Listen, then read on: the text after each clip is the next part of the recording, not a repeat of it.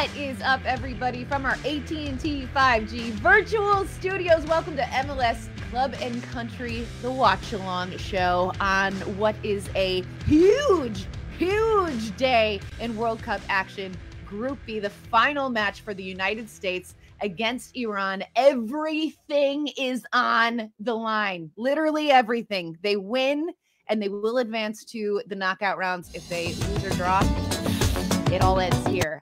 So this is a big one. We're all a little on edge, I think, but I cannot be more excited to be joined by these two guys. My guy, Charlie Davies, wearing his lucky t-shirt.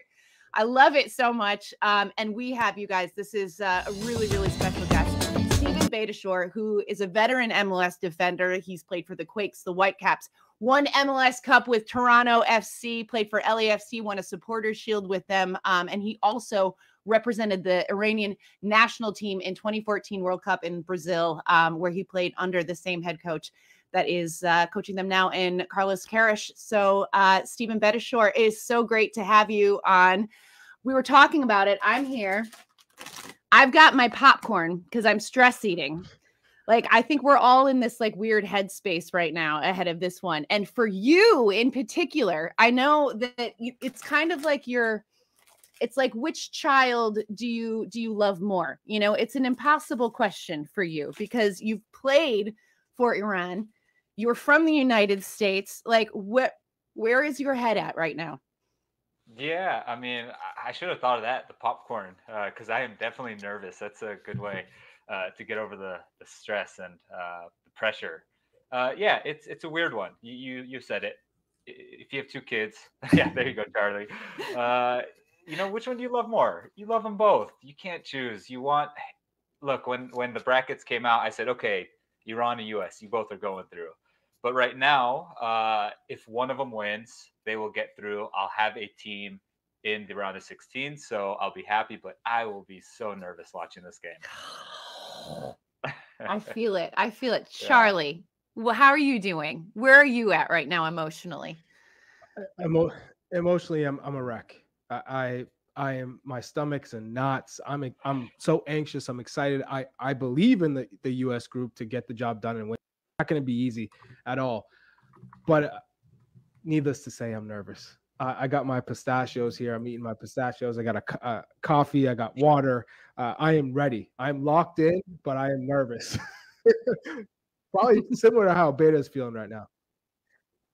Amazing. Guys, we've the stakes could not be higher, right? This is the final match of the group stage. I love how it is exciting that like so many of these group stage games, like it's all come down to the final game, right? I mean, this is what you want. This is what you want in a World Cup. Everything matters.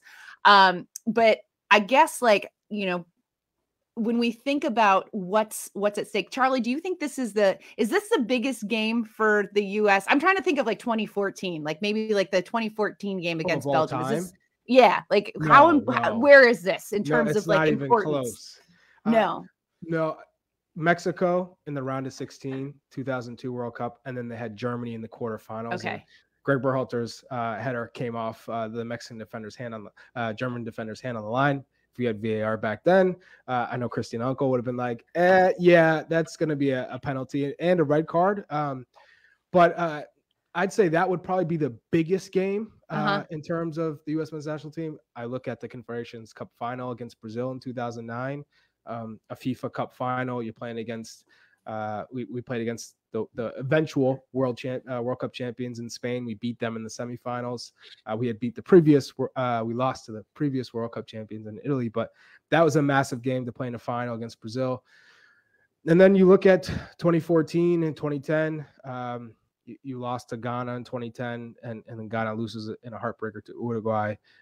That team had potential to get to a World Cup semifinal. When you think about it, 2014, they lose to Belgium. Belgium completely outplayed them, but Tim Howard stood on his head. And Chris Wondolowski, of all people, had the chance to send U.S. to the next round. And was unfortunate not to convert. So I'd say this is up there. It's up there.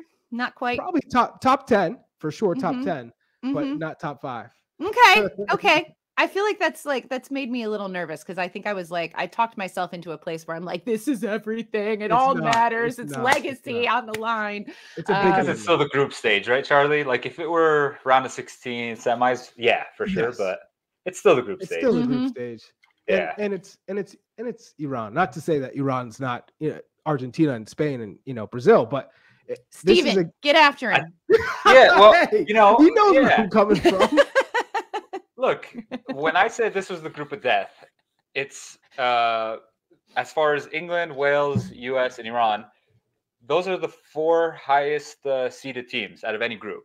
So people don't necessarily think Iran is a powerhouse. They're not, but they are very good. If you looked at Asian qualifiers for the last 3 World Cups, they were the top team under Carlos Queiroz's kind of realm for 14, 18, and this one.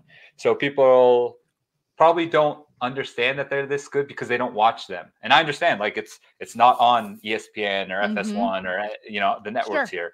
You have to like stream it just to watch it. So I get it. I get why Charlie says it. I get why other analysts say that. But Iran's good. They but we're not wrong. We're not wrong. In 2014, if we won in the last game, we would have gotten through against Bosnia. 2018. There was a sitter Tarmi missed in the 93rd minute, and we would have beat Portugal 2-1. And I bet you think about that frequently, don't you? I always go, if we won against Trinidad and Tobago, then we wouldn't be having really all this discussion. Coulda, woulda, shoulda. Coulda, woulda, shoulda. There's a whole lot of that. Beta, stop it. Whole lot of that. We are not eliminated right now, so that's that's good. Woo, this is so fiery. There's guys, I want to remind everybody that I have the YouTube chat up, the Twitch chat. We want you guys to get in there, ask us questions, comments. We've got Paco X in the YouTube chat. Parents are from Iran, so he's going for Iran, very similar to Steven. Okay. So I get it. That's respect. It's tough. It's a tough decision. But as we can see on our screen, this is what Group B looks like right now.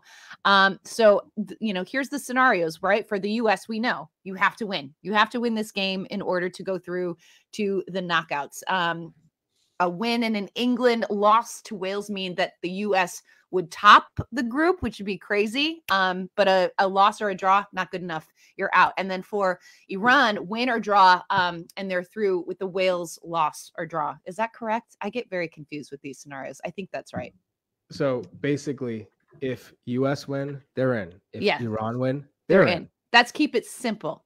Simple. And there is one weird scenario that involves goals differential that Anders, our producer, told me that I can't remember at all. If Wales beats England, not likely. Yeah, that's so not likely. We draw, and Wales wins by four goals, then they're in. They're in. Easy enough. Just win and you're in for both teams. Yep. Let's look at the starting lineups for both teams. We'll start with the United States. Charlie, no Brendan Aronson. Mm-hmm. No Walker Zimmerman. Mm-hmm. What do we make of this? What do we think? What does this say about what Greg Berhalter, his approach in this match? I understand the Cameron Carter-Vickers being inserted into the lineup just because Walker Zimmerman would be a target for Iran when he has possession. So they would lock off Tim Ream in the buildup, and they would say, we're going to force it to Zimmerman. We're going to press him, and he's either going to make a 5-yard pass to Adams. He's going to make a 5-yard pass to Dest, and we are going to lock them in. You saw that against the Wales in the Wales match. Iran did a good job of, Chris Meffam gets on the ball, the center back for Wales, not the best with the ball at his feet. We're pressing, and they were aggressive in the press, and they could turn it over. So I think Greg was thinking, all right, Cameron Carter-Vickers, better with the ball at his feet and passing, and he's not going to be a big drop off in terms of set pieces, defending set pieces and crosses, because that's all he does in Scotland. They play long balls, they play to his head. I feel like that'll work. So I think that's what went into that change. I don't know if I would necessarily agree with it because I thought Tim Ream and Zimmerman did a pretty damn good job.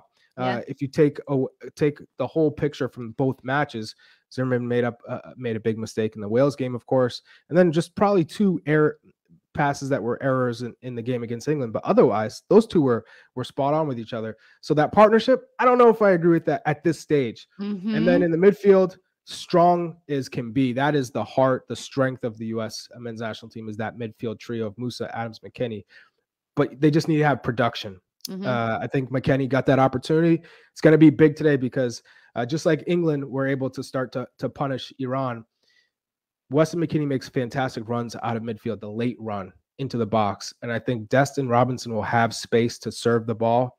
It's going to be on him to find the gaps and then meet that header with the crosses. And then up top, you knew Christian wasn't going to change. He looks like he's finally getting into the rhythm, into a rhythm where he plays at his best, into the zone. I love that about him.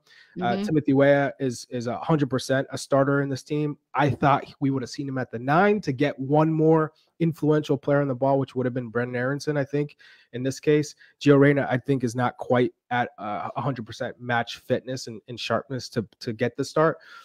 But he went with Josh Sargent because I thought there were moments in the game against Wales where he held up the ball well. He was a big contributor in the goal for Timothy Weah and his hold-up play.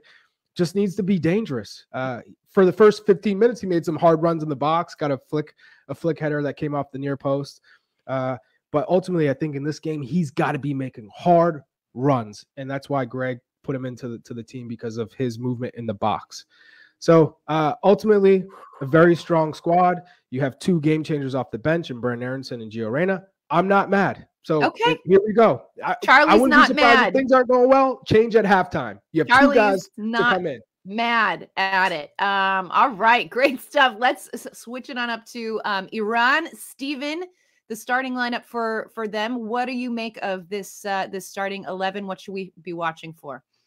Yeah, I'm not too surprised that the starting 11 minus Ali Reza in goal, who is the usual starter. Looks like he passed concussion protocol, so he's back in. But yeah, it's the same starting 11 that they put up against Wales, and they did very well. They looked good. They had good energy, fighting for first and second ball. So I'm excited. I didn't personally know Golizadeh on the right. And I was so impressed with him. He didn't start the first game against England, but he started against Wales. And I was so impressed with his energy. And every time he got the ball, like his tenacity, just to go at the defenders and make something happen, whether he was slipping guys through, whether he's taking a shot on goal. I thought he was really good. So he's going to be a key today. And we'll see how much they attack, because of the scenario. They don't necessarily have to win like that the was US. going to be my question to you. Like, how do they approach this, knowing that they could get through if they draw and England beat Wales? I mean, how does that affect the game plan? Yeah. So the last 3 World Cups, 14, 18, and this one, they've been very good defensively, minus 1 game, and obviously that's the England game. You add up the goals for the England game, they haven't given up that many goals in the entirety of 14, 18, or this World Cup. So they're very good defensively. Just take out that 1 game, which I'm sure we'll speak about it later, all the political issues and what's going on in the country. That weighed too much on them for that first game. But against Wales, we saw Team Eli, we saw the team that we expected to show up to the World Cup, and they were phenomenal. They're going to defend. They're going to sit deep, but they will also put pressure when the time is right. I don't think they're going to necessarily chase the entire field. They might start the line of confrontation around center field, maybe 5 or 10 yards above that. But they're going to be defensively sound and look to counter just because of the scenario. They don't have to win. A tie will get them through, barring some crazy outcome in the Wales-England game where Wales wins. But let's hope that. I'm curious, Beta, how do you feel about the goalkeeper coming back into the team? Because I thought Husseini did a good job of filling in, and you saw him coming off a shutout, clean sheet. Good question, Chuck. Yeah. Do you feel that changes anything, especially like the relationship with the line and the confidence versus a keeper that maybe is not all 100%?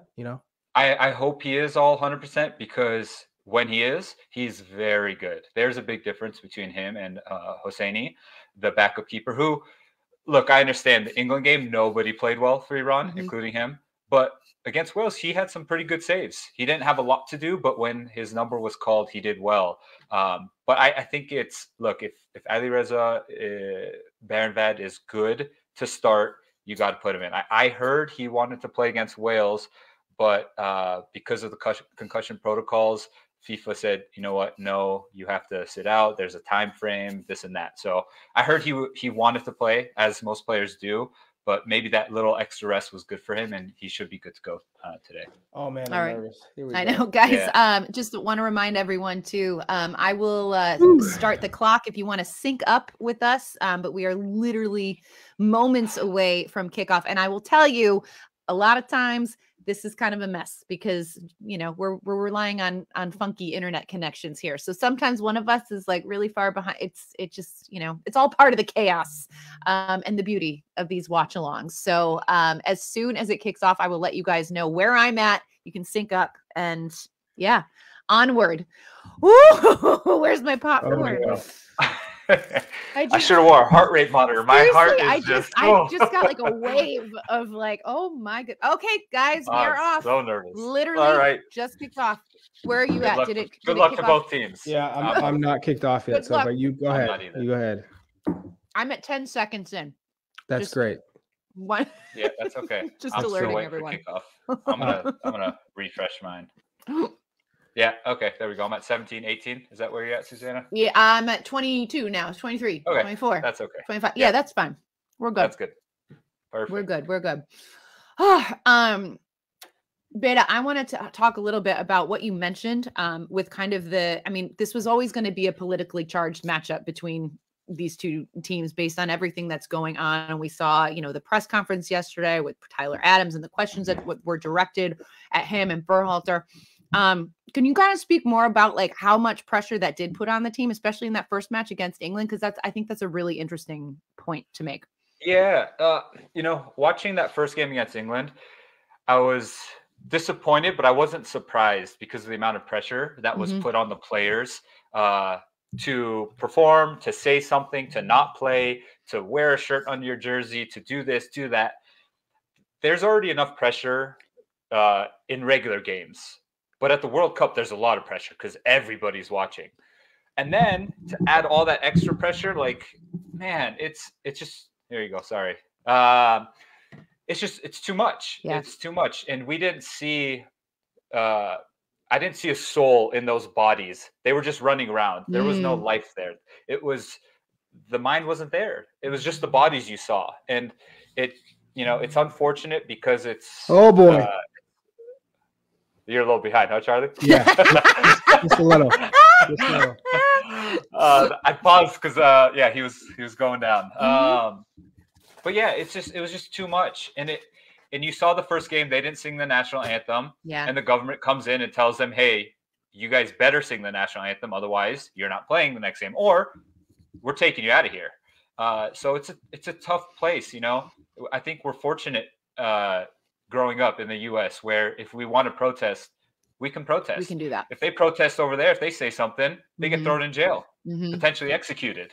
How do you do something when those are the ramifications? And so it's tough.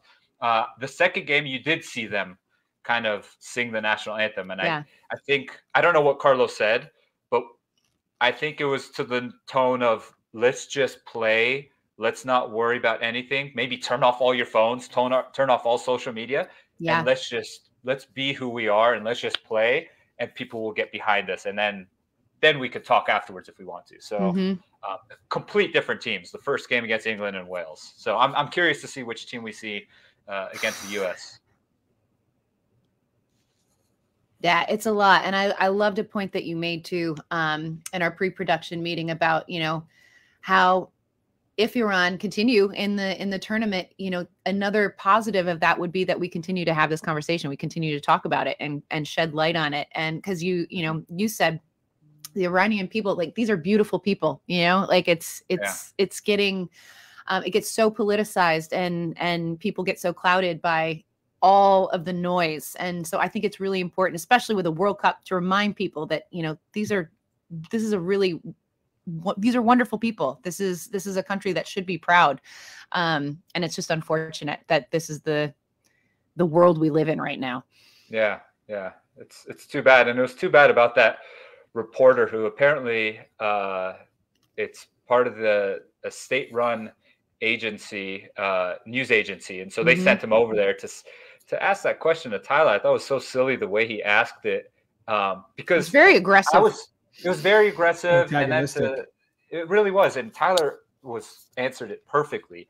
But I don't want people thinking that's how the Iranian people are. That's not. That was a government, official sending someone from their own agency to rile people up. And thankfully, Adams didn't. He was calm, and he answered it perfectly. And same with the question with Greg Berhalter. I thought he did a great job. They tried to say something about what Klinsmann said, and it's just, I don't know why they did that, but I was just a little bugged by it. Yeah, thank you for speaking on that and sharing that, because I think it's important for people to recognize. Okay, I don't know where y'all are at. I'm at 450 in this game. Yeah, you're 20 seconds ahead of me.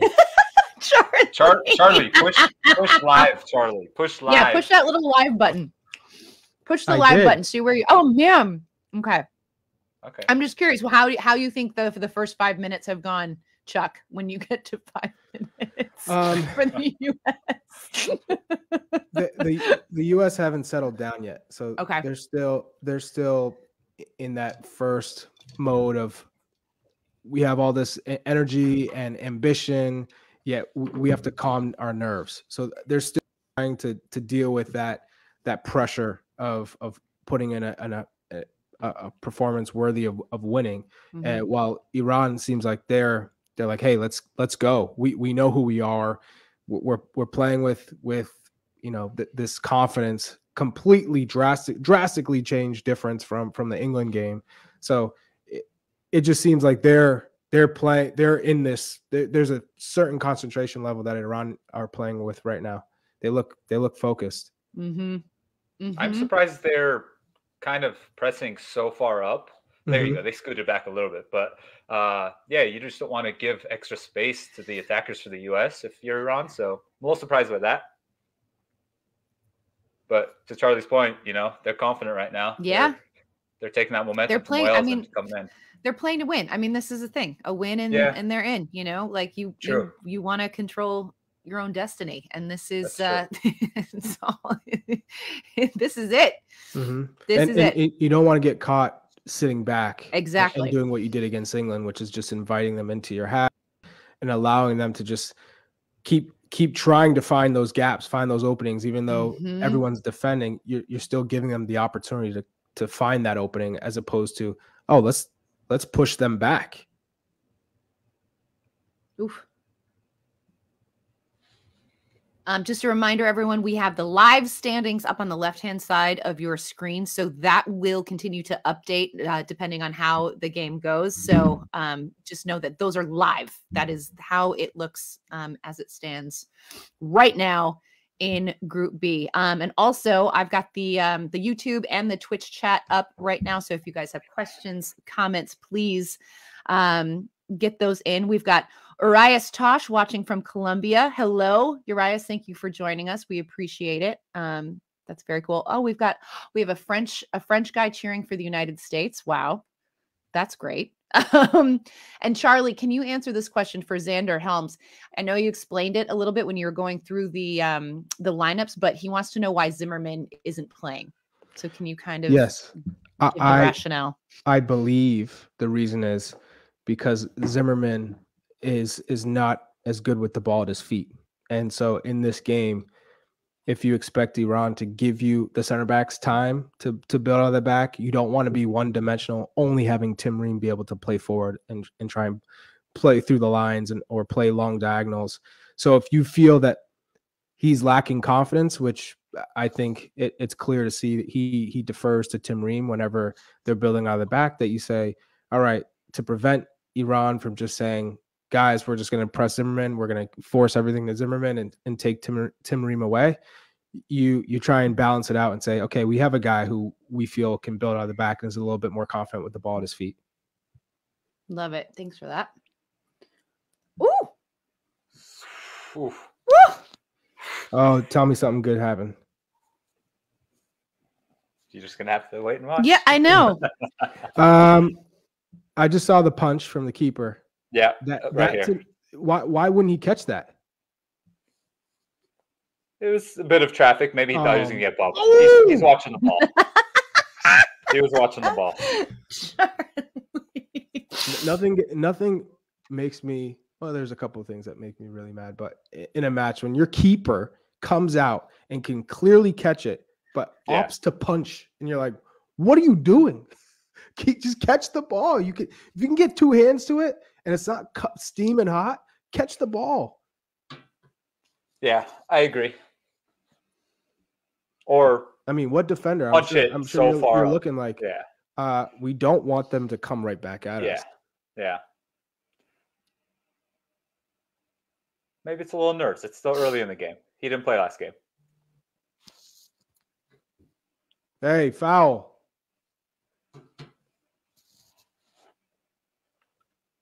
Yeah, see, I'm surprised, Susannah, right now, how high Iran is setting up. Mm-hmm. They are like very that forward high. is in the box of the U.S. team. That's pretty surprising. I love it. Okay. Man. Good cover. Guys, we are going to bring in our fourth team member today. Always such a pleasure to have Christina Uncle in the house to answer all of our very important refereeing questions. Christina, welcome. What can you tell us about the guys that are reffing this match today? What can we expect to see? What kind of match are they going to call? Yeah, no, I mean, I really like this assignment. It's Spanish referee Antonio Mateo Laos. I get to watch him for the past 3 years, watching in Champions League, and this was the UEFA Championship final referee in 2021 when it was Man City versus Chelsea. And although some people have defined his refereeing style and mannerisms as quirky, I would probably agree with that. Quirky. But yes, you'll see. It's just some movements, that kind of like fun a little stuff. quirk. But this is like the dorky side of us refereeing, right? We look at style. But reason I like this is because he is a player's referee, meaning he likes to manage the players as much as possible before issuing yellow cards. Not saying he's going to ignore 100% misconduct, but he understands the stakes of this game, not just on the field, but externally outside of the field from cultural issues. But also the yellow card accumulation is something not to be forgotten in these games and is not lost on the refereeing team. 2 yellow cards, and then you have to set out a game. That does not reset until semifinals. Ooh. So, right, we have lots of people in this field with yellow card accumulation, zone, which is only 2 yellow cards, which is easy to get. Yep. So it's a good assignment because he's going to manage the heck out of this game to ensure it. Oh, man. So I'm just looking at this list now. We've got Dest, Ream, McKennie, Acosta all on 1 yellow. So if they got a yellow, Christina, they would be out for the first game of the knockout rounds. If they were to advance. They would correct. Be mm-hmm. Woo! That affects things. It is, but you can't say we haven't gotten some of the best referees on some of these USA games. They've been top UEFA referees that have refereed championship finals, and this is his second World Cup, so he's very seasoned, and he's going to referee the game as he knows how to referee the game without, making some of these more inconsistent calls that we've seen through this tournament. Awesome. Great stuff. Christina, thank you so much. I'm sure we'll be seeing you and chatting with you very shortly. Thanks. I think it's interesting though, like guys, for a guy like Weston McKennie, who Charlie, you went on about like how important he will be in a game like this and moving forward with the knockouts. Like, if you're on a yellow, like how does Greg Berhalter manage that? Like, how careful do you have to be? You don't. I mean, you just say play your game. But with that being said, you make sure you stay away from like the silly yellow cards. Yeah. If you're going in for a challenge, you're going in for a challenge. Mm-hmm. Be smart. Typically, you're only going in for a challenge if you're winning, or you feel like you're gonna win the ball. But in terms of like those silly yellow cards that are avoidable, those are the ones that you can't do when you're on a yellow card. So, I think they just have to play the same way that they always do: intense, aggressive, but smart. Smart being the operative word. Smart.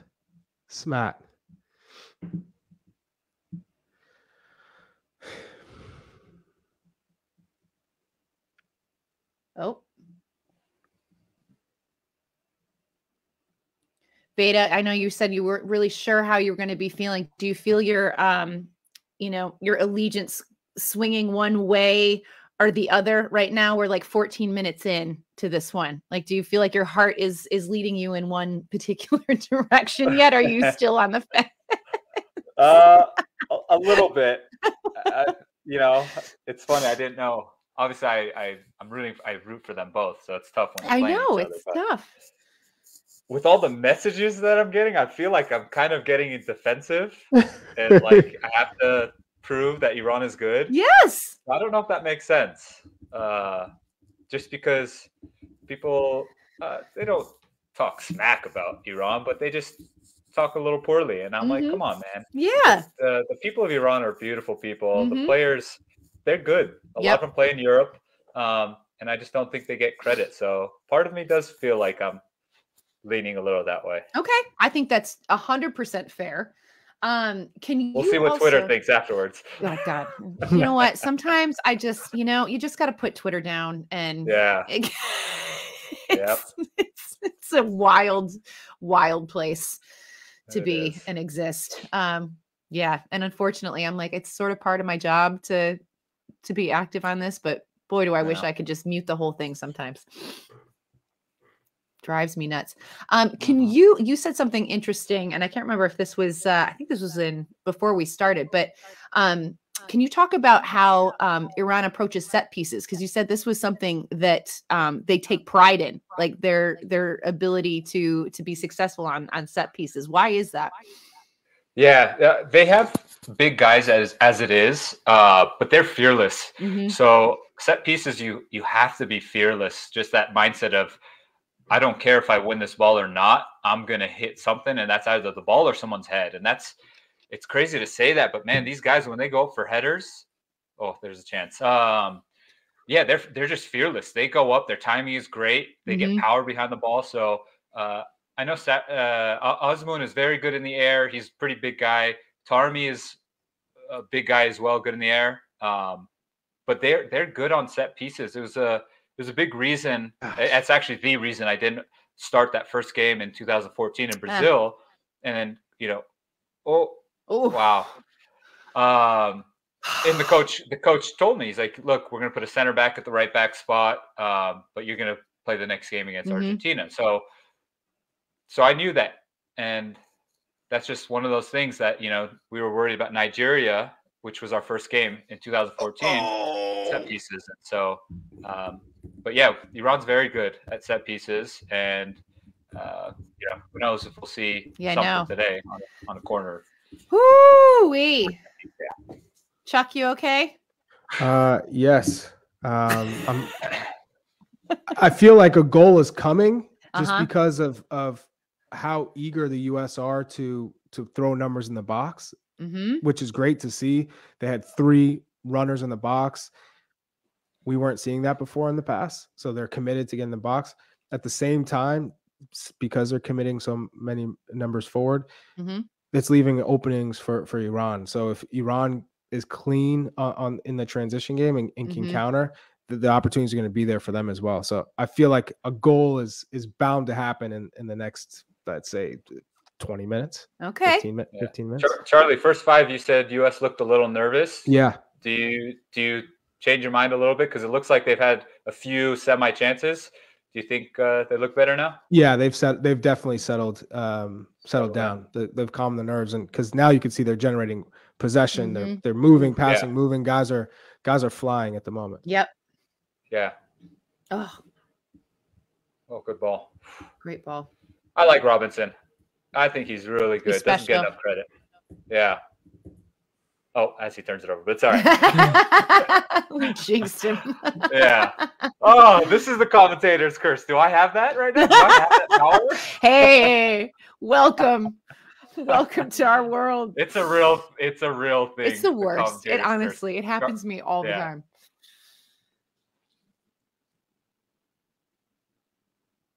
Charlie, what have you thought of Cameron Carter-Vickers' performance so far? Solid. Yeah.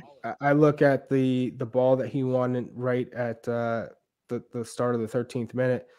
It was a ball into the feet of Taremi, and he came in and cut it out, won the ball back for the team. So that just showed, okay, that's something that you would expect Walker Zimmerman to do. and you don't overplay it or overcommit or give up that foul, and he didn't. And so just with that it being probably the biggest moment for him so far so good. And US has gone to, again, back to that 4-4-2 with Sargent and Weah as the two strikers. This time, Weston McKennie's in the middle. So he's playing central with Tyler Adams, and now Yunus Musa is that right midfielder where those roles were swapped against England. Well, they had Robinson if they could play him behind. Oh, it's a good look. Good interception on that one, though. Steven, how do you think Iran are managing sort of, U.S. kind of playing themselves into this? Ooh. Sorry, Tarmi. No, I know. Good interception. Who is that? Reem? Good play. Reem's another one that didn't get enough credit till the last couple of months. He's been a phenomenal career. I have been as kind of a Tim Ream hater for a long time, and I have been eating my words. One of the many. I have been eating my words this tournament. Yeah, he's one of the few in my draft class that are still playing. I don't know how many are still playing, but we were both 2010, so I'm a fan of Reem. Good player. It's been very solid. Yeah, that's a good ball. Woo!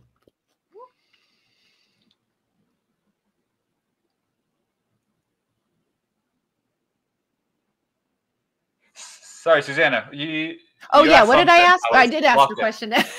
I'm like, did I? Yes, I did. When the ball goes in either box. How do you think Iran are handling kind of this like U.S. pressure that now that the U.S. have kind of like found their footing of playing themselves into this game? How do you think they're dealing with what's coming at them?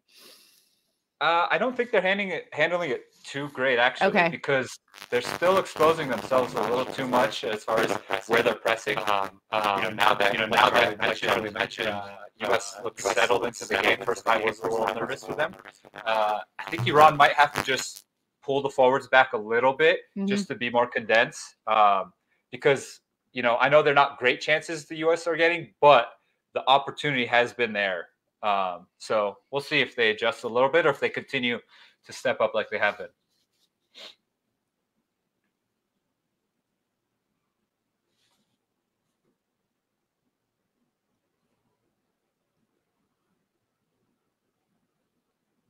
Yeah, so like right here, you see Osman where he's starting to back up. He's top of the center circle, which is a little better. They're not really putting pressure on the center backs at all.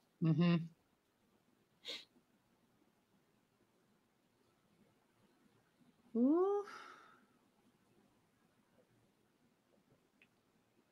a good ball by Reem. It is. It makes me nervous. I'm like, why is he up there? Yeah. But the U.S. has to be careful, right? I know. This is what Iran wants. They want exactly. They want the center backs. And this is where I get nervous. This is where I think it can be super problematic for the U.S. But nice job. Good job. Nice. Good job. And it's that way because both Reem and Cameron Carter-Vickers lack the pace to keep up with both of the Iranian strikers. So it plays right into their hopes of counterattacking and getting in behind the U.S. back line. But so far, so good. I mean, yeah. I think Greg would be happy with the start of this first half. I mean, 22 minutes in. What have they done well? Offer options in the attacking half, different runs. They're winning the ball back.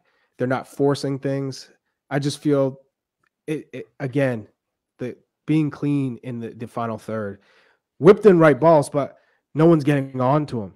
So it's got to be a little bit better commitment to get into that 6-yard box, to make that flashing run across the near post. So the ball is never going to miss in front of you, only behind you. Okay, corner kick. A little tug by Mohammadi. Don't know if they'll call it, but it's got to be careful there in the box. No, I wouldn't call that. Christina, that's not enough. She knows. I said I wouldn't call it. He just has to Christina's be shaking careful. her head. Yeah, She's like, nah. that's- no way, no way. Charlie, as a forward, which team would you rather be playing forward for? Ooh. Iran, where US is high up and you can counter and you have all that space to run, and I know you're fast. So would you prefer that? Or in the US, where it's pretty crowded, you don't have much room to work? As a forward, what's your take on that? I loved when teams pressed you because they had all that space in behind. So you just had to be tactically smart. I always knew I could play off the back shoulder of the defensive midfielder, and then as soon as we win the ball, take off into a channel, and then I'd have all that space. No one's catching you. Yeah. Yeah. In this game, because you have all the pressure to score, it's very difficult as a 9 to get involved. Which I'm also impressed because Josh Sargent in the 14th minute made a good diagonal run in behind. When the ball played, he brought it down, and unfortunately his second touch went a little too far, so he had to just play a hopeful cross that went to the back post and nothing came from it. But it's really hard to get the ball in when a team is playing such a low block and the space is so tight. So you're just hoping that you just keep making that run. You know, you basically can run blindfolded and just make those runs, and you're trying to pull defenders out. It's like decoy runs all day in the defensive pressure. So it's not a glamorous role when you're a 9 and playing against a team that's just focused on defending in a low block. Yeah. I had a feeling you'd say that. So you'd want to be Osman right now, just licking your chops, waiting for Iran to get the ball and run around the corner. Well, with that being said, if you're playing against Spain or Argentina, Weston. Brazil, where you're not touching the ball, because good point. I would rather not be in that position because you're just chasing constantly. And in this game, I would probably rather be in the Iranian situation. Yeah. As a striker. Corner. There's a corner. Let's see. Sargent, no Zimmerman. Somebody get your head on it.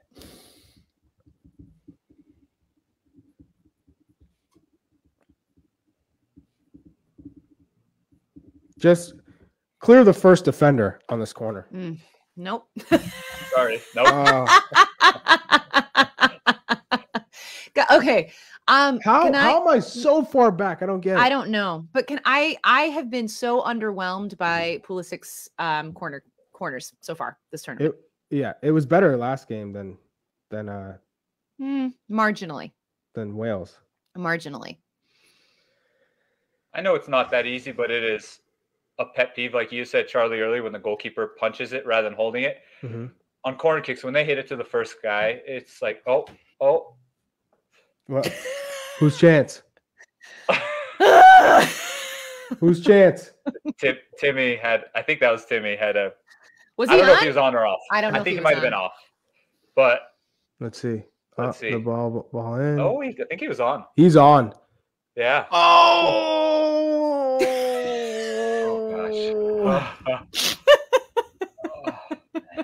I kind of like that. Like, we're ahead of Charlie, because can you imagine if he was ahead of us? Oh Steven? my God. Like, very true. What is going? He's on.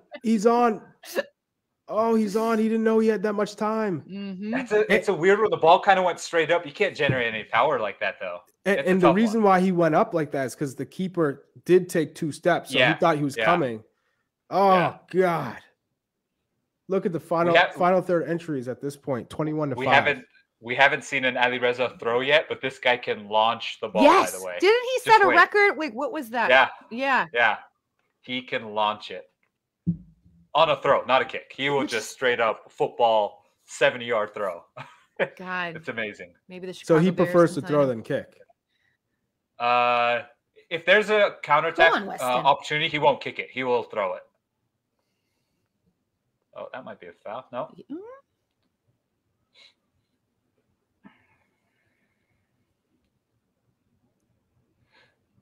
It'll be interesting to see Rezayan, the right back for Iran. is more attack minded. For his club team, he plays winger forward. In the last game, he didn't play the first game. In the last game, he just attacked.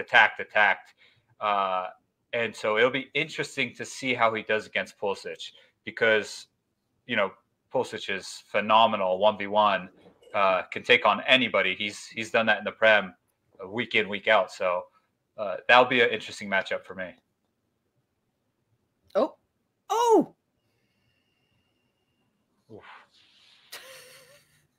Just noises. Dest and Rezaïon, very similar. Okay. Just, they like to attack. I would not consider them good defenders, but very, very good attackers. So. Oh, Timmy. Oh no.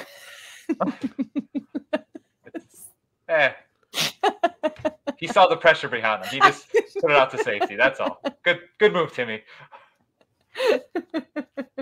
On the topic of Sergiño Dest, the chat wants us to discuss his tournament, and the consensus from the chat is that he's played very well. What do you think? How would you assess it, Charlie? Yes. Yeah. I'd say he's impressed defensively. I think he's shown. Well, and that's the knock on him, right? Yes. Everyone's like, he's great. He doesn't play defense. With that being said, though, I don't think we've seen the capabilities of him as an attacking right back, which okay, you know, if you're give and take, I'd rather him be more sound as a defender, because that's what your first responsibility is as a right back. Yep. But I think he can take a whole nother level in terms of being influential in the attacking third. But I'm pleased with his defensive effort so far. That's for sure.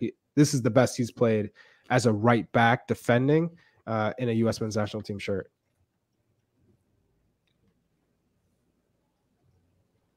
What happened to Nurullah? He just, his knee buckle? Or just knocked the wind out of him? Oh, I don't know. That was awkward. I don't know what happened, but he looked like he was in some discomfort. Yeah. Well, he's got all that heavy tape, right? Yeah. I don't know if that's for his knee or for his quad. His quad, yeah. It looks like it's above his knee. Oh, yeah. Yeah. Let's see. Well, they're doing his left leg, not the taped leg. Left leg? And it's around the knee. Could have been one of those instances where the Cameron Carter-Vickers knee made contact with his quad / knee. Maybe, a little dead leg or something. A Charlie horse. A Charlie horse. I am so pleased that Matt Turner is wearing the yellow kit, because that orange flesh-toned whatever that was, not my favorite. Not my favorite, guys. I know that's very important and matters, but hated it. Good banter from the referee there.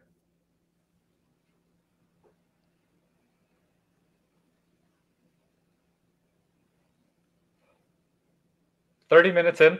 Whew. Not. I thought we'd have a goal. I thought we'd have a goal at this point. Yeah, I really thought we were going to see an early goal in this one. Alas, it's kind of what I expected so far, though. Is it? U.S. to have more possession. Again, these are half decent chances. I know. Nothing like, nothing crazy. The way I one is a little bit more than a half decent. Well, just wait. If he brings it down, yes, but that's a tough one to generate power. The ball went straight up. That's a tough one, unless you're volleying it or something or bringing it down. So I don't, it was a comfortable save in the end. I don't think it's been a real good chance, but definitely some chances for U.S. When I was watching the Group A matches, they were talking about the U.S. in the halftime show, and we've only had 2 shots on goal the whole tournament. Can that be true? It unfortunately can be true. I was like, what? Yeah. What? How? That's silky from Golizadeh. If you just saw that, Charlie. Oof. He's good, man.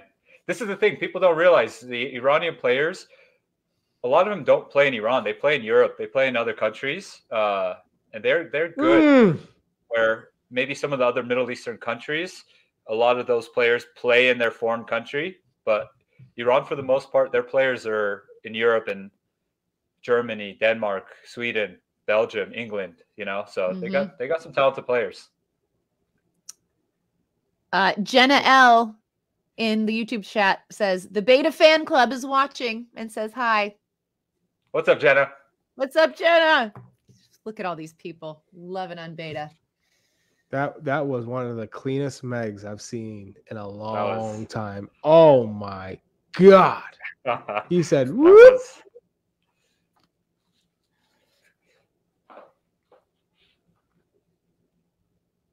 He's a baller. I like the way he plays. I don't know him personally, and he didn't start that first game against England, but I was an instant fan watching him play against Wales. Man, this guy looked so good. He got a goal called back against Wales where Wales had the ball on the far side of the right, and he's on the left side, and he's kind of spying. When they played it through, he started the counterattack, and he ended up finishing it, but it was barely offsides. He had a shot that hit the post. It was upper 90 from outside the box. Just a beautiful Messi-esque curler. He's good, man. I like him. We've got a question in the Twitch chat from Market Zero. He says, USA look like they have a goal in them, but does the push for the goal leave them overexposed at the back? That is the big question I have. Charlie, I'll let you answer that for Market Zero. Market Zero, I would say that's the price you pay in chasing the game. You need a goal. So it's always like towing the line. How many is the right number to attack, to throw forward? I think so far they've found the balance. But ultimately, if there is that one poor square pass, that could be the game. Aw. Mrs. Massey's class watching from Mesquite, Texas. That is a great teacher. She's got the game up in her classroom, allowing students to watch this. We appreciate you, Deborah Massey. Thank you for being amazing. We love our teachers. You're the best. That's awesome.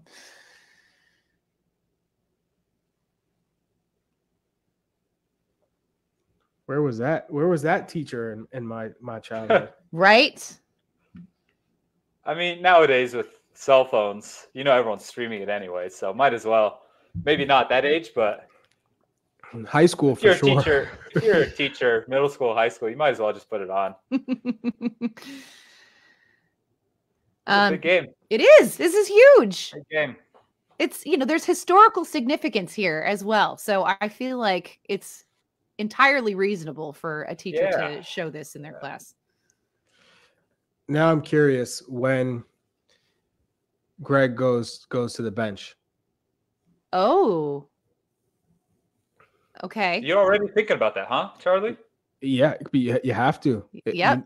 You need to start thinking about what is that, because you need to give the substitutes time to also get into the game. And in terms of a low block and defender, you need people who are creative. Brendan would be great for that. If I'm thinking, I'm like, Gio Reyna is probably the perfect player in this game. It's not a lot of open space and running, and that's where he thrives. He's not a track runner. Whereas Brendan Aronson, he's constantly buzzing around, he's moving, but in low blocks, I think it's not as easy. He's better when the game's always open in transition. Oh God, why are you saying that? He made a face. What is it? I don't know. Wait. I don't know. What is it? What is it? What is it? You're gonna see. You're gonna see. I see Tyler Adams. He plays to Weston. Long switch, desk to the back post, header across. Christian, yes! Yes! Let's go! And it's good you're delayed because your reaction. Man. See, I didn't give anything away. I was respectful. I let you enjoy it. He's also. Is he still down though? Is he still down? He's fine. He's fine. Okay. A little wind knocked out of him. Okay. But, oh God. What a switch from Weston. Wow. Good timing.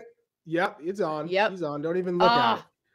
And then the header across. Christian It's a real crashes good the ball by box. Des. Let's go. All righty. All righty. Here we go. Hey, look at those Things live have standings, just everyone. livened up. Look at those live standings. Oh, Oh, baby.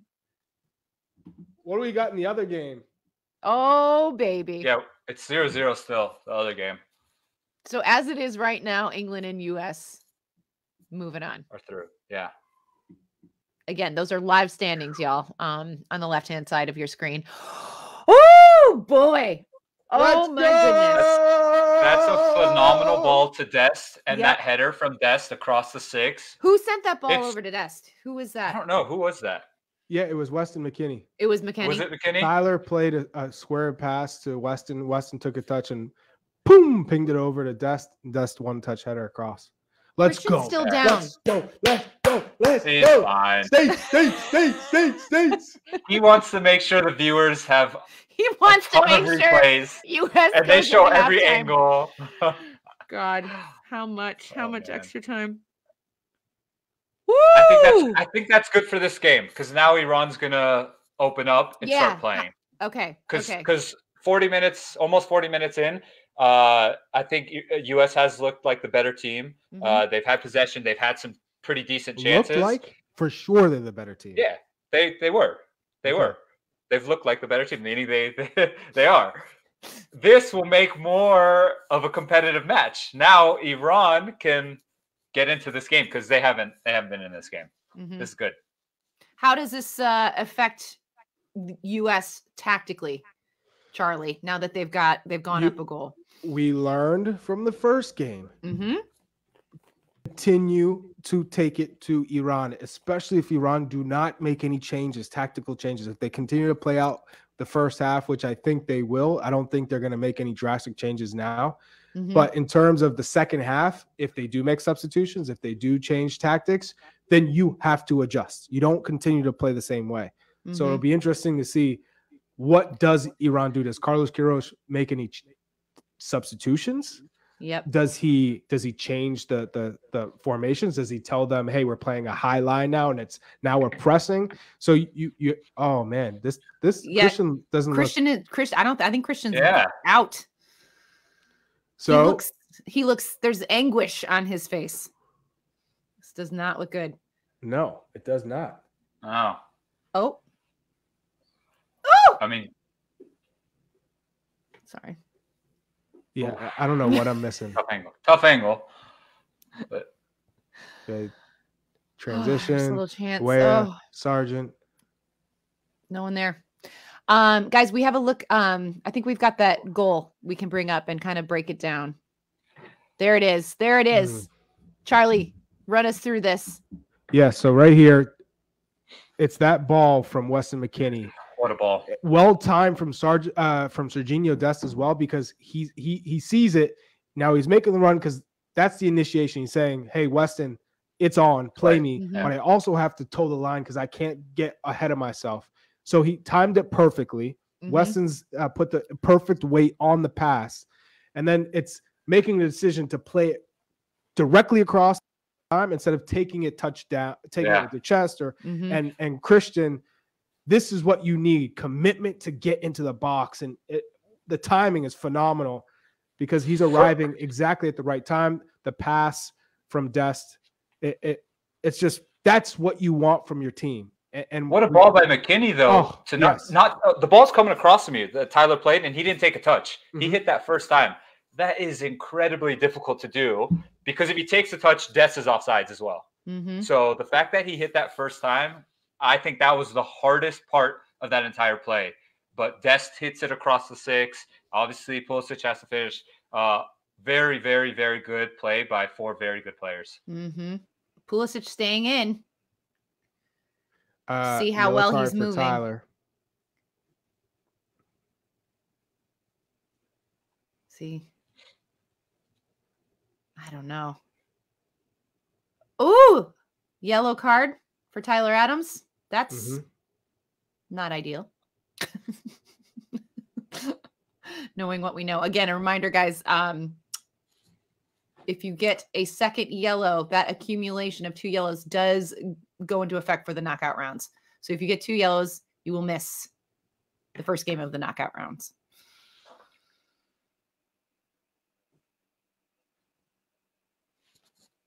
Oh.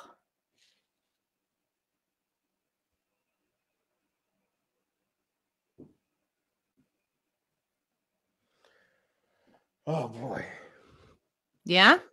Is that how checking in? How's everyone feeling?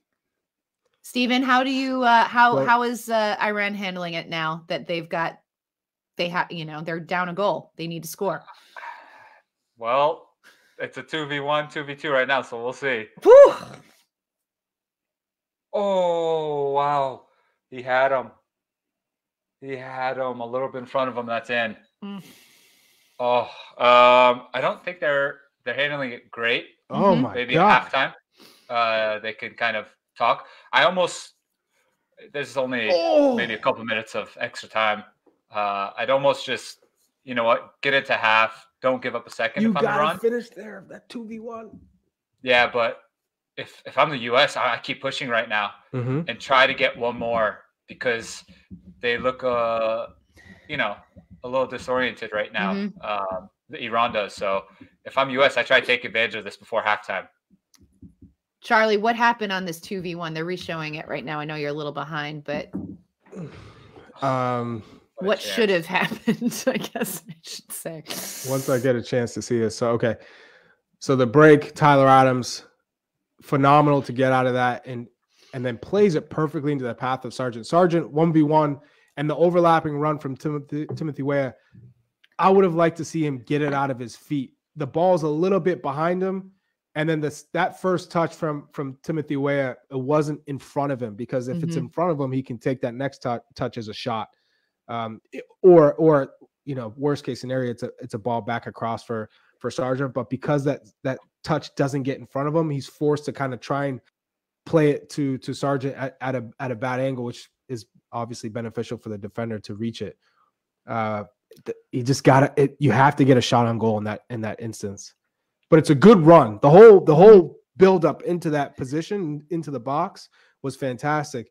It's just that ball from Sargent was a tad behind him, and then his first touch wasn't great. Looks like Mohammadi, the left back, is down for Iran. I don't know. He was trying to keep the ball in play, and he might have rolled an ankle or something. Oh, no. His foot planted funny. We'll see if they make a sub or if they kind of wait it out.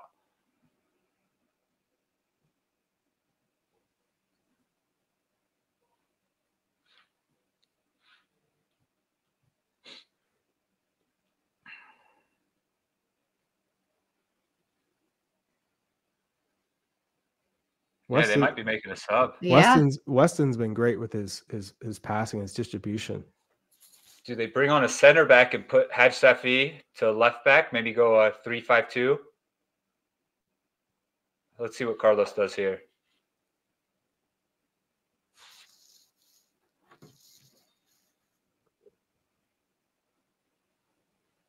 Okay, so Karimi is coming in. Before the half. So he's going to burn a substitution window. Yep. Yep. Oh, man, that's not good. Yeah. I guess he felt he didn't want to play 10 men till the halftime. For what? What is that? 3 more minutes? Yeah. There's 5 minutes of stoppage time. Yeah. Who in your mind would come off the bench to help Iran in this case, though, for attacking options? For attacking, I really like Alireza Jahanbash, but he's suspended for this match, 2 yellows. Saman Godos is another one who is a very good attacker, but he hasn't played yet.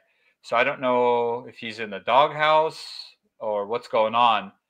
Obviously, I would start Tarmi. I would start Osman over him, but he's a very good player. I believe he's still playing in Sweden, and he was the talk for Team Ali for a while. So he hasn't played yet, but we'll see. I don't know who they're going to bring on to kind of spicing up that attack for them. But I think it's more so actually possession. They haven't really possessed the ball. They haven't got a hold of it. I know against Wales, Taremi and Osman were able to bring the ball down and lay it off to guys, but right now they haven't been able to do that. Like the flick-ons have gone to the US, the layoffs haven't been accurate. So for me, that's more so the issue. Still scoreless in that Wales-England match. They are in stoppage time as well. So again, we have the live standings up there on the left as it is right now. It would be England and the US going through to the knockouts. Yeah, this is wild. Wild Stuff. Wild And that we're here right now. I know. And then we'll take a look at halftime. We'll take a look at the bracket and how that will line up. And Group B will be taking on Group A, I believe, which we now know it is the Netherlands and Senegal that moved on in that one. So yeah, there you go, Robinson, with some space. We be matched up against the Netherlands right now. Mm-hmm. All right, Pulisic looks fine. He looks like he's moving well. Okay, that's good news. Sargent has been fantastic in this first half. Really? Yeah. You think? He's been fantastic with his movement. What has he done well? Movement, first touches, just link up play, because he's making runs into the box, getting on it, and then he's connecting passes. Mm-hmm. So he's been an option, constantly on the move and constantly being an option. So from that standpoint, because it has lacked, and guys are actually playing to him. I'm thinking the Wales game, he did make those runs, those actions, but wasn't getting the ball. And then in some cases that most strikers always tend to do, if you're not getting the ball after so many runs, you just say, I'm not going to make that run anymore. Mm-hmm. And I think now they're trusting, they have that trust for him, and he's shown well so far. He's just battling. Well done. Yeah, so they didn't go to 3-5-2, but they did pull Hajsafi back into the left back role, and they put Adi Karimi into the midfield. So a little bit of a switch. Sorry, I was just laughing at my producer. That was not me laughing at you guys. He's in. Guys, He's in. guys. Oh, No. What's it's he off. It's off. It's off. What's it's he off, on it's about off, right it's now? off, it's off, What's it's he off. on about? What Okay, a Turner with the finish. left foot to Oh, McKinney. And what a finish, though. Oh, God, it's off. Yeah, barely. Oh, offside. no. That would have been Good finish. That would have been so Clean. delicious. Oh, wait, is he on? No. No. Christina, We're like, VAR, that looked good. he's not. He's not on. He's off. I don't know. That was much closer than you Charlie guys will made it will seem. that goal into existence. That was much closer than y'all made that seem. That was like, if he is off, inches. I'm talking. Okay. It's halftime now. Can we bring Christina on right now? Can we get her in? How did they not even give that like a real look? That was super close to me. I mean, Charlie, our angle was so far away. How are you going to say that was close? I love. It's all about Christina. angles. Christina. Yes. Tell me that So- wasn't Christina. close. Chuck Charlie is gonna needs like my answer clarification. here. It is offside. And so one thing I need everyone to know is the semi-automated offside technology drops those traditional blue and red lines automatically for the VAR and the offside VAR up in the booth. So they know instantly whether the person's on or off. What Charlie's really looking for, which everyone is justifiably so, is that 3D graphic that Yes, give me shows that kind of that all body. day. That takes 3 to 5 minutes to actually put together, and that's why it takes that long to drop it in for the viewers, which I understand is very frustrating. But trust me, that red, We got yellow, it. the red and blue lines are dropped. VAR has it. Offside VAR has it. Check complete. But you guys are going to get that graphic. You'll probably get the graphic at It was halftime. inches. No, it he was- was actually off by quite a bit. By I'm looking what? at the How halftime much? show at Fox. That was It like wasn't a toenail. I can kneecap. tell you that much. More than a Stop. toenail. More than a toenail. Oh, great stuff. Thank you, Thanks. Christina. Appreciate All right, it. I know get- that's get not it, what I we get it. wanted to Thanks for hear. clarifying for inches. Charlie. He was off by 6 inches. Not what we Eh, wanted he to was hear. pretty off. Listen, I'll take. Well, I know Steven's loyalties are up in the air, but I will take a 1-0 lead heading into halftime in this. Charlie, let's You're go. Damn Skippy. You're damn Skippy. I actually think it's good for this game. I think that's good for this game. Yes, and Beitas just wants a good game. Exactly. Yeah, so here's a look at how we got to that score line. And again, just a really, really sensational build-up and goal. Pulisic went down, but it seems to be fine. Charlie, what just tell everyone what you liked most about this build-up and goal. Well, the distribution from Weston throughout the first half, he was clipping balls in, putting the right pace, and it's the timing with Serginho Dest, knowing that that's the space to attack. He starts the run, which signals to Weston to play that ball, and it's easy to say, "Oh, this is where I'm going to play it," but to actually pull it off in front of making sure that it's not put too much flight under it, so that the Iranian defender can get to it. So perfectly. And then for Serginho Dest, once you get into that space, to say, this is exactly where the ball needs to go. And then the third part of it is Christian Pulisic reading it from the very beginning. And you can see he's once he sees that ball go over his head, he takes off. And then he senses it. You can feel that ball's coming. And it's fantastic from him to get to that spot, knowing Serginho Dest is going to lay it across first time. And that's just what we haven't seen often from this team. So we've seen Timothy Weah's runs from outside in, behind the back line, nearly got one. He was offside. Did get it, obviously, against Wales. And then now this, the only thing we're missing now is set pieces. Can we score off a corner? Can we score off the free kick? That will be the moment where we feel like everything's clicking for this group. But fantastic first half. Fantastic. Woo. I expect Iran to completely change the way they played. It was too defensive for me. Again, I thought, okay, they started the game off. They were playing pretty high. Then they dropped off drastically, and they allowed the U.S. to get into the game and control it. So it's got to be better if Iran wants to try and make this a real match. Yeah, Beta, Charlie says played too defensively. What are your thoughts? Yeah, I think the first 5 minutes, Iran started off well, but then after that, they were just too defensive. They invited a lot of pressure. Phenomenal goal by the U.S. I'm still amazed by that ball McKinney played over to Dest. To hit that first time, like Charlie said, you know where you're supposed to hit it, but to actually hit it, not take a touch and set it up perfectly for yourself, he's just playing that first time from the ball that Adams lays off to him, which is so hard to do. And then Pulisic run, his soccer IQ, he pulls Rezayan out. Look where he pulls him on this replay right now. Completely out, and then beelines it to the 6 because he knows that's where Dest is going to hit it. So I think that's where, Ramin was a little naive. You don't need to necessarily chase someone into that space. You can always go close him down, but you're exploiting that space behind, which is more dangerous. And, Pulisic is a fast player. You're not going to catch up to him if he gets a little head start like that. So, such a good goal on so many parts from the U.S. Can we put up the bracket? I know people in the chat are like, hold your horses. We're getting ahead of ourselves now. But if we're looking at the live standings and it is England and U.S. that go through, this is what we're looking at for the potential first game of the knockout rounds.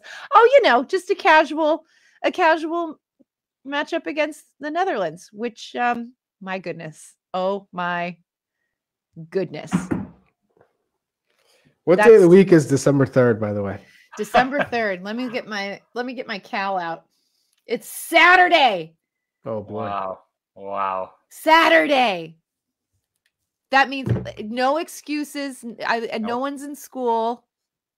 Like, Mrs. Massey's class, we don't have to worry about her showing it to her kids. Everyone can watch. I mean, it's so hard. I mean, either Senegal or Netherlands is that's a really, really tough matchup, but oh my goodness. I know we're getting ahead of it. So everyone's yelling at me. I'm sorry.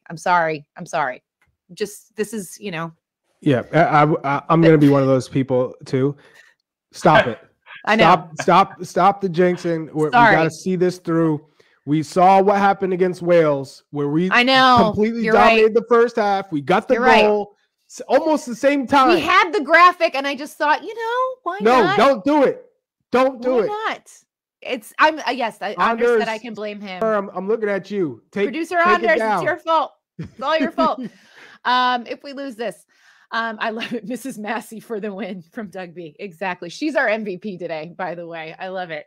Okay, so let's talk about halftime adjustments, changes for the US. Charlie, what do you think we might see for the next 45? You don't change a thing right now.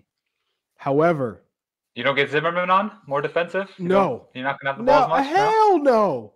Leave it? No.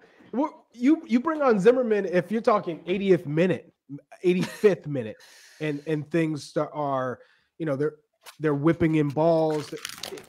You can tell we need an aerial presence, someone who is going to be maybe at the center of the back four, or be probably a back five at that point. So you have Cameron Carter-Vickers on one side, Ream on the other, on the left side, and then in the middle, Zimmerman. But what I will say is, if Iran come out and they're a little bit more proactive and aggressive, that's when you change from that 4-4-2, which we've seen, and the U.S. have had a ton of success, where now you say, all right, maybe we sit two instead of Adams being the lone six. You say, Weston, you and Tyler are playing in front of the back four. So we're going to shore up the foundation of the midfield. And then we bring Yunus Musa as a more central, traditional number 10, probably playing in a more of an 8 role. And then you can have still Sargent and Way up top. And then you look for those two to find the space in behind, because you're going to have two options now to relieve pressure. As Iran continue to throw people and they maybe go to a back three and they play those wing backs, that space on the outside corners is going to be wide open for Sargent and Way to run into. Here's a question, Charlie, and not to beat a dead horse about the yellow card thing, but you do have a bunch of guys that are on yellows right now. You have a 1-goal lead. How does that change things? Does that factor in? Unfortunately, no, because tomorrow's never promised. God. So you can't take out your most important guy on the field in Tyler Adams because he has yellow. Because if you let's just say you did because you were afraid and you lose this game, or you lose the midfield battle, or you lose a player who can cover, he can literally cover for every single person on the field tactically, just because he's that smart and intelligent. He knows when to cover and he has the ability to do it. You take him off, you risk letting Iran now start to run the midfield and win the second balls. You can't do that because you lose the game. So you'd rather win this game, and if Tyler gets a second yellow at the end of the game, whatever it is, and I don't anticipate that, and progress without Tyler in the second round versus taking him out and having a big chance of losing this match. 100% agree. Unless the game is out of hand and they for sure know they're winning. Yeah. Like 3-2, 3-4, nothing. Yes. Then okay. But right now, you can't take him out. Can't take him out. Charlie's 100% right. Yeah. Okay. So Beta, for Iran, what are they going to look like for the next 45 minutes? Yeah, it's going to be a complete change. They have to go for it now. Obviously, they're losing. I think they're going to try to do what Wales did to U.S. in the second half, where we saw a tale of two halves. U.S. dominated, and then they became a little bit more reserved, and then Wales was a better team in the second half. So I kind of expect something similar in this game. Whether or not that's spoken about by the coaches, I think psychologically that's just what happens as players on the field. You have a lead, you're going through with this score line. It's part of the game. It just happens. And so Iran's going to push forward. They're going to have more possession. But like Charlie mentioned, now there is the potential that you are giving up the counterattack. So the same mindset U.S. had in the first half. Look, we're going to have the ball. We're going to have more chances, but there's the potential of the counterattack. It's completely, the scripts are flipped. And so I'm glad there's a goal. I hope there are more goals, and it just livens up the game more. If it were 0-0, it just wouldn't be as fun. And I just want an exciting game. Charlie, what is the most important thing for the U.S. to consider? Like the first 10 minutes of this second half, like what do they have to come out and do to keep momentum? Give Iran zero space, which Iran gave the U.S. After 5 minutes. I thought, oh man, Iran are going to play like they're down and press and not give U.S. the time to build out of the back, which could frustrate the U.S. and delay them from getting into the game. But as soon as they dropped off, they allowed the U.S. to get comfortable and start connecting passes. And then that confidence grew. You can't allow that to happen for Iran in the beginning of the second half. You can't drop off and say, oh, we're going to protect this lead and allow them to start getting that confidence and that momentum, because that's when you're going to see Iran level the score. So you have to continue to play aggressive, close them down, and then keep possession. Because when you keep possession in the attacking half, that nullifies all the tempo. You're forcing them to chase. You don't allow them to settle. And then when they do win it back, they're just so fatigued from chasing you all the time. And that's what needs to happen in the start of the second half. No, absolutely not drop off and give them the ball. I love it. Yes, exactly that. Guys, we have over 3,400 people watching this stream right now. Let's go! Incredible. States, let's go! I'm always like shocked. I'm like, are people watching? No, there are a bunch of people watching. So a huge thank you to everybody that is tuning in and watching along with us. Also, a reminder that this is a watch along. So sometimes there's confusion. They're like, why aren't they showing the game? And I'm like, well, we can't. Because we don't have the rights to do that, but you are watching along with us as we take it all in with you, and then we are reacting. So that is how this all works. But we've got over 3,400 people, and that is phenomenal. So thank you all. I will say, though, that there's only one negative. What's that? And I don't want to count my chickens before they hatch. Let's go. But if the U.S. do go to the next round, I'm an indoor soccer coach for my boys team, and they play on Saturdays at 10 a.m. So Charlie, I'll be forfeit the match. No, right? Forfeit the match. Exactly. It's a no-brainer. Oh gosh, I'll have to miss that one. No, your kids will miss it too. You're pulling everybody. The whole team is coming to your house and you're all watching. Absolutely. That might be the way to go. Actually. Yeah. I draw the line. Good team bonding. All right, okay, guys, we're gonna forfeit the match. We've got some subs, and I totally missed it. Look who came on. Aronson is on. Aronson for Pulisic. Pulisic is off. Aronson on. He took a good knock, and he just tried to carry through. Yeah. And there was a change for Iran.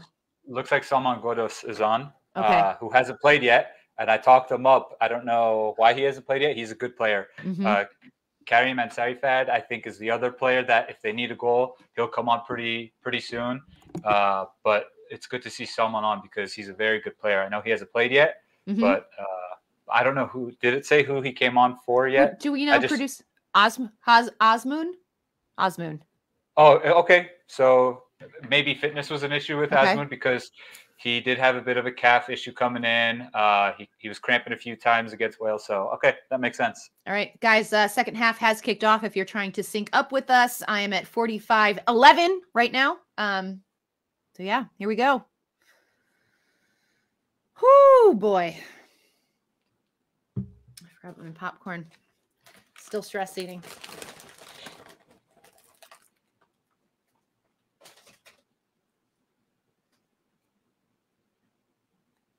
So what does Aronson bring, Charlie? Because I know this is a guy that we're super happy to see in there, but how does him in this formation and lineup kind of change things for the US? What Aronson is great at is his ability to press and counter press and transition moments because of his movement. He plays quick and he's constantly looking to get on the ball and to play forward, which is obviously kind of the player you want in a game like this because Iran are going to be pushing. They'll take chances, they'll take risks, and you could just see Aronson looking to find that space always looking to try and play progressive balls, positive balls, which is a player that I'm happy to see on the pitch right now, because he's committed. He'll work both sides of the ball. He's constantly moving.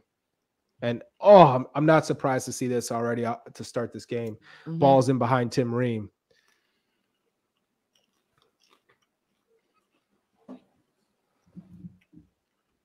So again, if this result holds, guys, England would top Group B and US would also move on, coming in second in that group. If this result holds.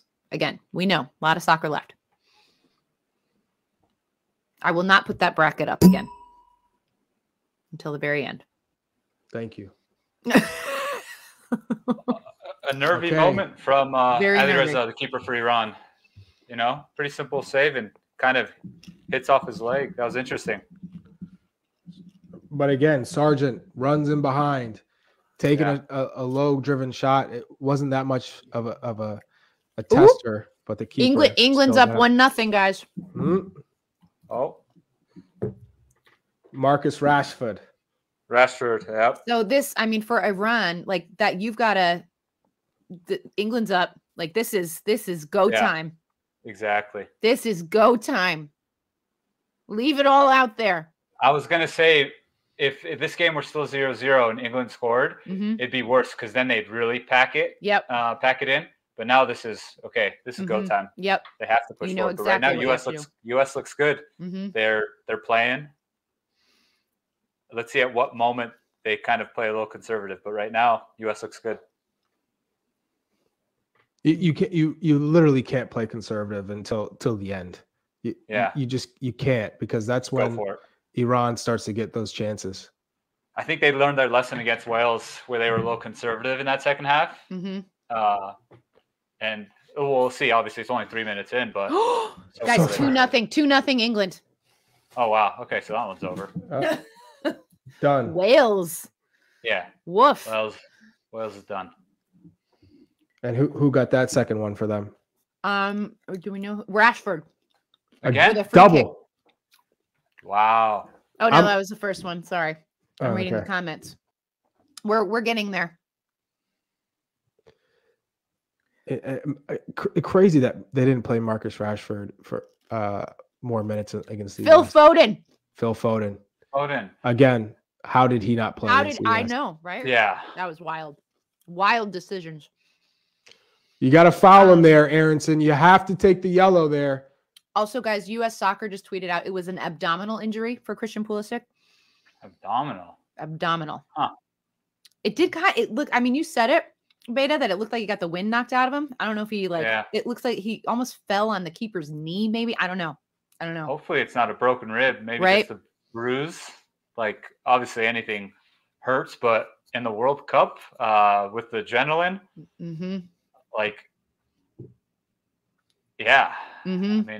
I've heard of guys playing through punctured pancreas. So what? That doesn't sound smart. It wasn't smart, nor was it fun. It was me. You're like, miserable. and that I'm saying it wasn't fun because that was me. How'd you play How does one even do that? How'd that happen? Toronto FC Canadian Championship final against Montreal. It was like the last minute of the first half, and I was running down the line, and I tried that move where you put the ball around the defender and go on the other side. Mm-hmm. And Fisher had different plans, and just like a linebacker, like Brian Urlacher, his shoulder right to my midsection. So full speed. My legs were way up in the air, just landed. I couldn't breathe for about 30 seconds. Oh, that sounds awful. The doctor said nothing was broken, so I was like, all right, I'll just play through this enormous amount of pain, and ended up having a punctured pancreas. Just a punctured pancreas. Yeah. NBD. Oh my gosh. Yeah. Yeah. How long were you out smart after that? A few months. Oh. Yeah, it was pretty bad. And you played. Oh my gosh. Yeah, I played the whole second half. We won, so it was worth it. But what you play the second half, the game ends. At what point did you say, I gotta go to the hospital? Well, Charlie, you know how it is after you win. We won the Canadian Championship, so the whole team went out, and I'm not gonna what a chance. Chance for Iran. I'm not gonna not go celebrate with my brothers, and so we all go out, and I was in so much pain. I was curled up. We had a section in the back, and I was just curled up, and guys may have been giving me some drinks to be like, here, have this shot, it'll help you. And probably wasn't the smartest thing to do, but we were celebrating, and I didn't sleep a second that night. I went straight to the hospital, and sure enough, emergency surgery. Oh my God. Right after that. Yeah. But these are the things you do for your team, right? Woo! Just Whatever for the record, takes. we don't endorse playing with a punctured pancreas for Not all at those all. children out there. Not at all. No. I was just thankful they didn't have to cut up my entire stomach. There was a couple surgeries options, and they ended up just putting a couple tubes. So. Oh, Rashford. TMI, but Gosh. I'm just Laparoscopic. yeah. What's going on? What happened? They're just showing Rashford's free kick. Oh, okay. Oh, there you go. Incredible. Oh, that's beautiful. Okay. Oh my goodness. Goalkeeper side. Oh my goodness. And without How Hennessy, good, Charlie, how good does it feel to strike a ball like that? I would never know, but and then Phil Foden's back post. good Lord. The man's got to play. Phil Foden's got to play. I don't know what Gareth Southgate is thinking, but I didn't look. Did he start, Foden? Yes. He started? Foden and Rashford both started. So Saka and Sterling are on the bench. Yeah. Okay, Saka, he deserves to play. He's balling. Arsenal's top of the table. But Sterling hasn't been in good form. He hasn't been playing well. And Phil Foden is playing for City. I mean, what? Yeah. Agreed. The other one's Trent. He just doesn't like Trent, huh? He doesn't want like to play? Trent. No. Yeah. Oh. When you give me the sorry. I don't know if that's a good O or bad O.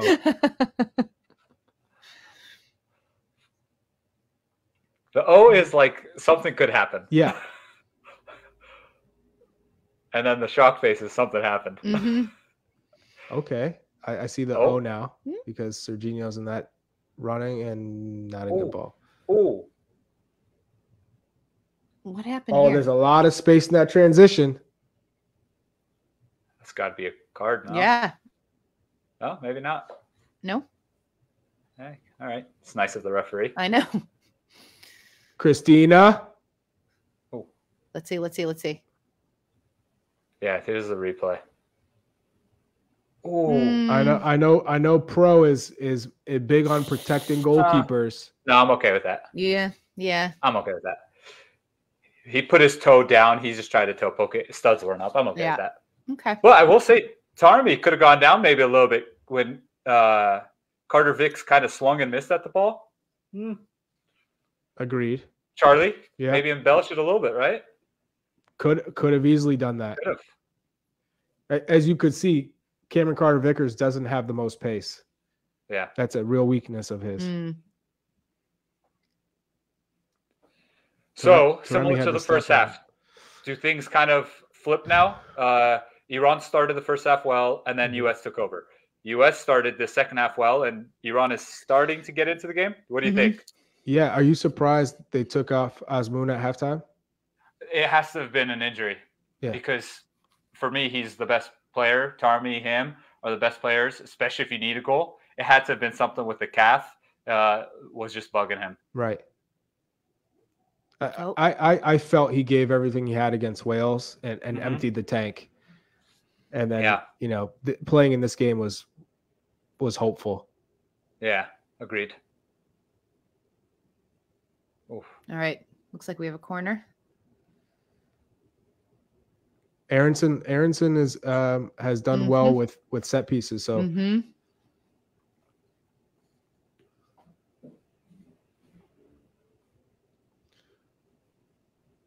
a little through the legs here.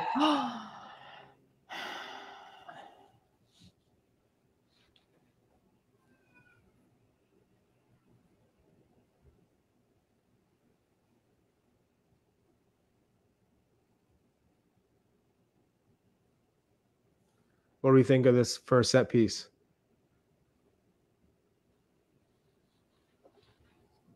I mean, Have you seen it? Okay, yeah, another corner. Aaronson's. Yeah.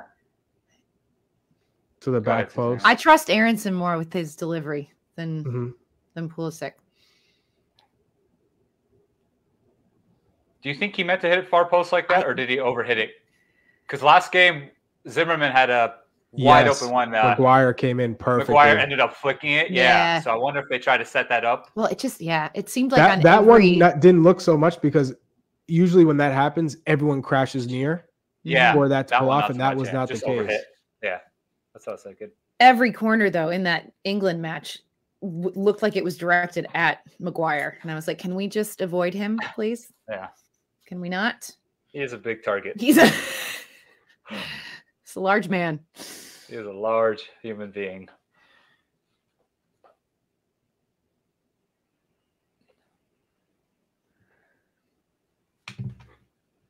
How good is Weah? Oh, that's 2 jinx. Sorry. Minus that. He's been very good.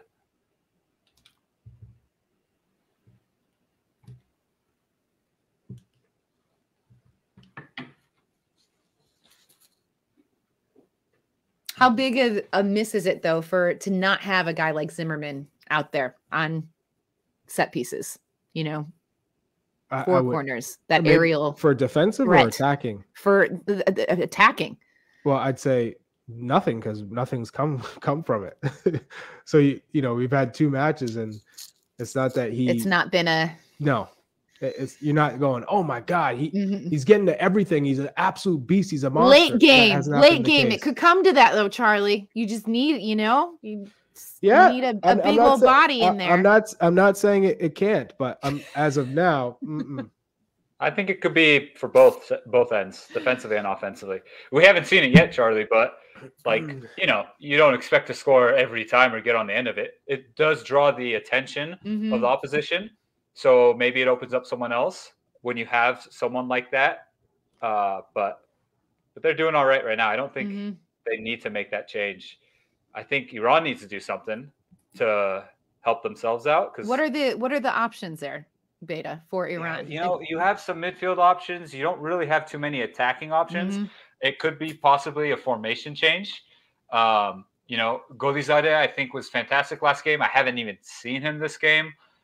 So maybe do change something up, change a formation, because Karim Ansarifard is, the other attacking option that I like. But again, who do you take out?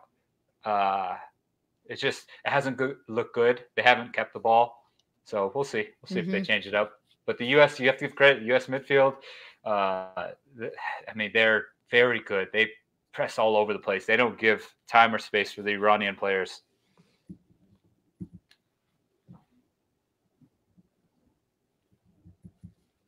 And good defensive checking back from Sargent there because he lost the ball and he made sure Iran weren't going to score on that possession where he gave the ball back. Yeah.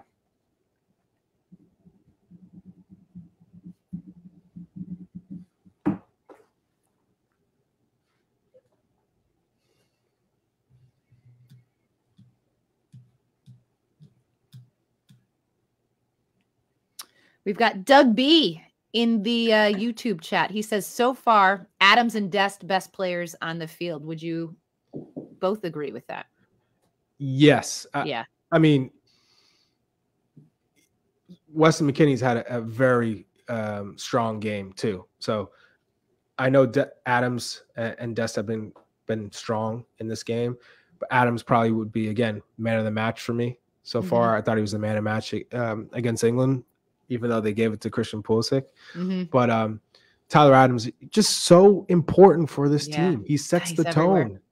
He's everywhere. Like, proper captain. Just, you can rely on him, and he's so consistent.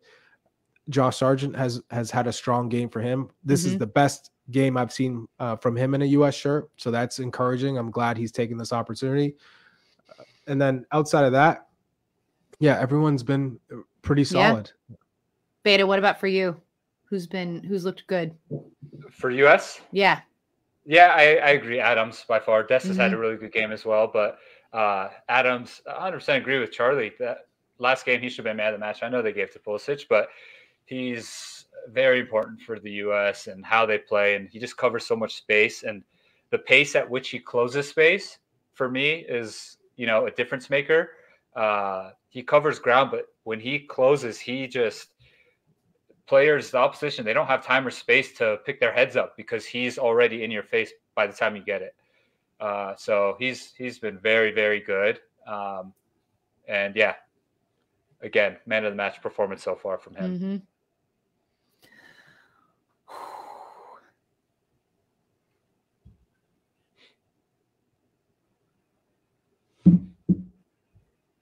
Yeah, Iran had a nice little overlap from Rezayan.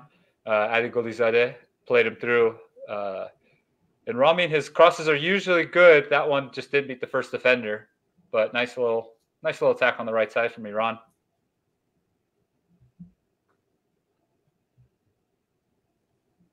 What minute are you at? I'm 62-30. Yep, Okay. that's me. Same. Yep. What are you, like 20 seconds behind us, Charlie? 62-20. Oh my God. Yeah. Literally 20 Almost. seconds. Yeah. Charlie, we talked about, sort of the US not making the same mistakes that they did against Wales in that second half, like just kind of how they came out. How confident, are you feeling right now? How do you like what you've seen sort of in the first 20-ish, 15-ish minutes? Yeah, I mean, I feel like Iran are starting to step it up a little bit more. They're Mhm. putting more pressure. They're getting numbers higher up the field, so they're more aggressive in the counter, I'd say, at the moment. So other than that, I like how the US have dictated the tempo and haven't been putting balls in positions for Iran to win it back. Those small square passes that basically invite Iran to step into and then counter the other way. Mm-hmm. There you go. Kellen Costa coming on pretty soon. Yep. I Who wonder do we if think he's that coming will in be for? that could easily be for Yunus Musa, or it could easily be for Tyler Adams on a yellow, which I hope Protect you I hope wouldn't it's do not, that. though. Yep. Yeah. Yeah. I understand people questioning that, but you just, like you mentioned, if you lose this game, that was pointless to do that. Mm-hmm. Now the score is Stop it. No, we're fine. Oh. wow. What a strike. I thought that went in. I did too. So here's, someone who is a very good finisher. Oh, wow. God. He almost hit it too pure. God, it was a gorgeous strike. I would love to see Godos Tarmi and Osman on together. But, man. All right. A little shaky moment for the U.S. right now. Did they take off Weston. McKennie? Yeah, he's probably still struggling with the quad or groin. What did he have? Quad. Quad, yeah. Also is on a yellow. Yeah, so that makes sense. Okay. And to be fair, Kellen, for me, is similar to Adams. The way he closes, smart player, all over the place, covers a lot of ground. So it's apparently now 3-0 England, guys. 3-0? Yep. Yeah, that one's over. Bye-bye, Wales. Oof. Yep.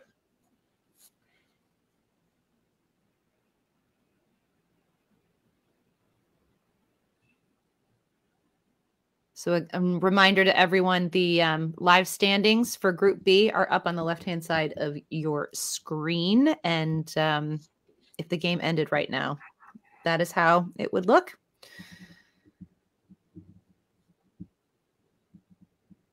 Oh, I think it was Marcus Rashford again, guys. The double? He's too legit. Rashford. Yeah. With the brace. I think Iran needs to start possessing a little bit, maybe not looking for the straight counter as much. US is doing a good job of getting numbers back. Mm-hmm. And so the straight counter isn't necessarily on. So maybe just possess a little bit Mm-hmm. and get guys in good spots, tire out the US players. We'll see if they do that. Yeah, it seems to me that they're forcing it too much. Yeah. Because again, they don't need to win the game. A goal will win the game for them. A draw is a win for them. So You're saying just keep it close.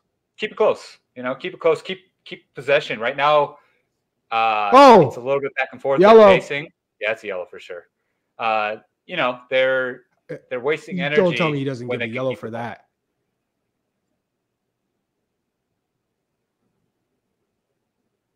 Which Ramin hasn't looked good this game. He's struggled.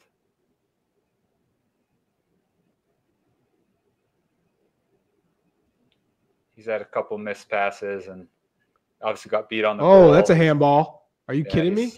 He's struggling a little bit. Good chest control from Sargent. free kick, free kick, free kick.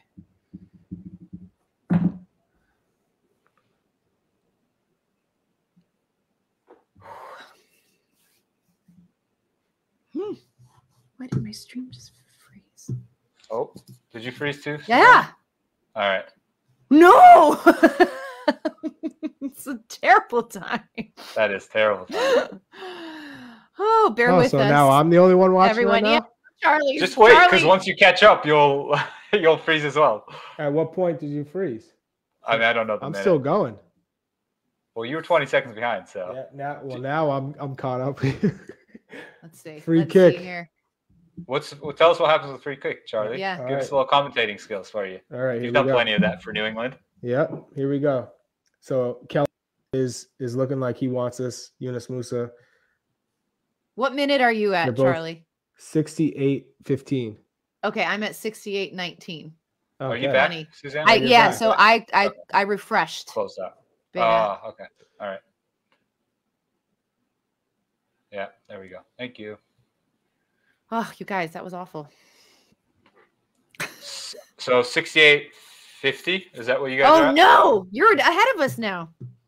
What are you guys at? I'm at 68. 68:42, 43. Oh, yeah, I'm well ahead. You're wow, well ahead. Great. Wait, hold on. Hold the phone here. What is and going Musa on? shot it over.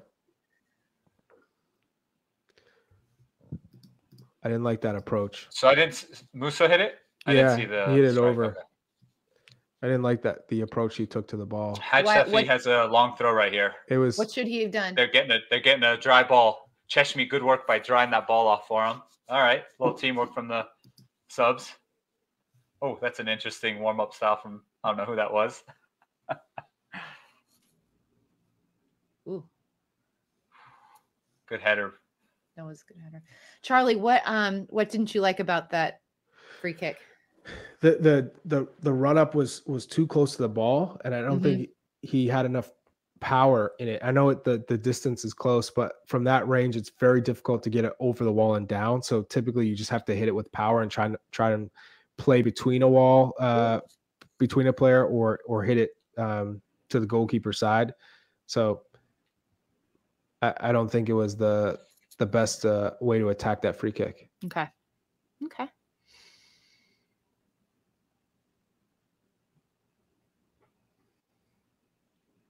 Okay, I'm at 70-16 right now. Where's everyone? Oh, you guys are flying ahead of me. Charlie, how did that happen? All right, I'm gonna get out of yours and come back. Yeah, I'm gonna try something here. Let's see if this works. 2 subs coming for Iran. Thorabi coming on, midfielder. Get some fresh legs out there. Mm-hmm. So they have. Did they just have one sub window left? Okay. Yeah. One sub window left, and 2 players. Okay. That they can bring on. 1 window, 2 players. All right. What time is everybody? 71:02. Yep. Oh God. Where are you? Don't even worry about it. Okay. Did you go backwards? Yeah. I went literally backwards. What is this? Oh, Kendrick Pfaff, he says, does anyone know if this game is tied at full time? Is there extra time? No. No. The answer is no. But thank you for the question. Yes, Kendrick, this game can end in a tie. And if it does, then Iran will go through. US will not.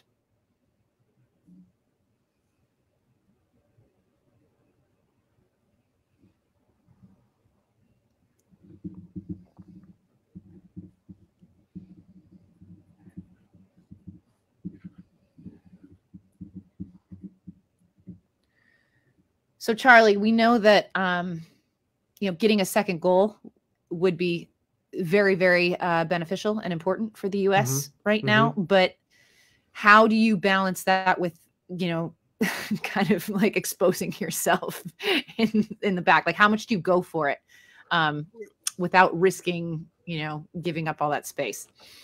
Yeah, in terms of it's comes down to the midfielders and how many players are bombing forward to get into the box. So you still allow Tim Weah, Sargent, even Yunus Musa at times, Brent Aronson. It's almost like you attack with 4, you let them do their thing. Great. The rest of the team, looking at cover, making sure that Tim Ream and Cameron Carter-Vickers are always 2v1. They're never left 1v1.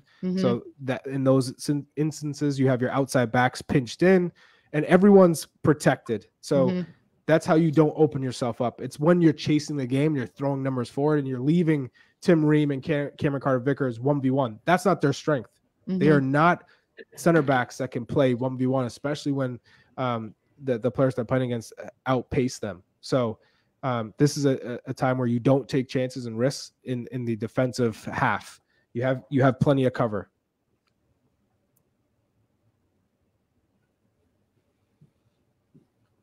That was an awkward landing. Yeah. Oh. He hyperextended his right knee, it looked like. Yeah, I did. Sargent. Yikes, I don't want to watch that. Yeah, I don't like that. But it's weird. He's holding his other leg. Oh. Is he not? Is he? No. Oh, no, he is. No. He's grabbing his ankle. Okay.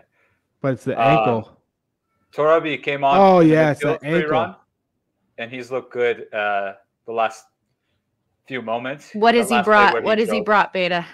He's on that last play, he got the ball on the half turn, and he drove at the U.S. and played a good ball. He didn't just make a safe pass, just to connect the pass. I think that's good. That's what you need right now. Guys need to come on and take initiative to make something of the game. So it's not a moment to be safe and just go side to side and keep possession. You have to go for it. So, but carefully, you don't want to just give the ball away, or carelessly, I should say. You don't want to just give the ball away. But yeah, that looked like it hurt from Sargent. Hopefully he's all right. It's one of the I've had this happen to me before, jumping a defender and then your foot either catches the ball before it touches the ground and it causes your foot to change direction, so you don't get the cleanest landing. Or I've also caught a defender's foot when I land, so all of a sudden your ankle gets that sharp twist. Oh, hyperextended.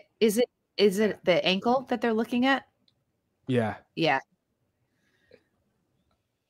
I thought it was going to be the knee. That's what I thought initially, just because you take an ankle all day over the knee. That's for the ankle is probably just jammed, right, yeah. Charlie? Yeah. Rather than hyperextension, the knee, that's potential ligaments. So that's at least good. This is just, it depends how bad. And Sargent. I mean, I think everyone is in agreement that he's had a really good day today. Yeah. And at this point, if it's Ginger, you got to make the substitution. You have to change. Who do you bring on for him? It might not be bad to move Tim Weah to the central position here. And then bring on Gio? Yeah. That might be the best move at this point. Because 15 minutes left, you don't really need to worry about fitness. No. So that might be a good move for the US. But are you losing something defensively bringing on Reyna? Yes, you are. So there's that to think about. You could bring on DeAndre Yedlin. That's What a another touch by option. Brendan. For Dest? No, for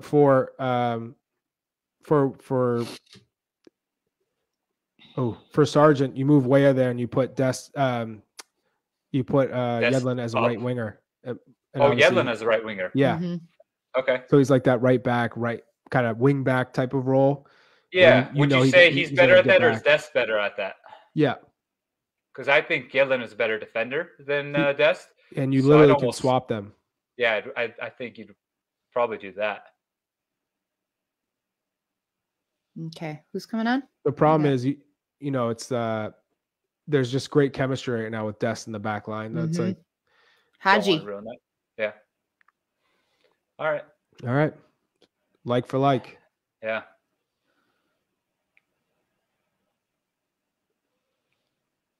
They probably did the same thing you and I did, Charlie. They were having too many debates. So who plays where? So I said, no, let's just go like for like. It's easier. David Tompkins wants to know, is this the right sub? We'll see. Yeah, I know. What about Jesus Ferreira? That's what JM Guapo wants to know. No, not Jesus. Okay. I think Jesus is so far down the totem pole now. Mm-hmm. You needed a player whoever was going to come in that is going to work defensively, that you can count on to work defensively. And I think the reason they went with Haji Wright is because they also are expecting a player to hold up the ball, because you can't just expect now, all right, last 15 minutes of the game, we're just going to defend, which is kind of what you would be doing if you really made a defensive substitution at that point. There's no real motivation to play forward and hold the ball. Haji Wright, you still expect him to keep the ball for the team so you can keep possession in the attacking half, which I think that's the understanding with Haji Wright, making Haji Wright the substitution there. Looks like Iran just made their last sub. Yep. Karim came on for Golizadeh, so I think they had one more player available, if I'm not mistaken, but that was their last window, so that'll be it for them. So this is it. I mean, yeah. The U.S. has one more window, correct? Yes, one more. Okay.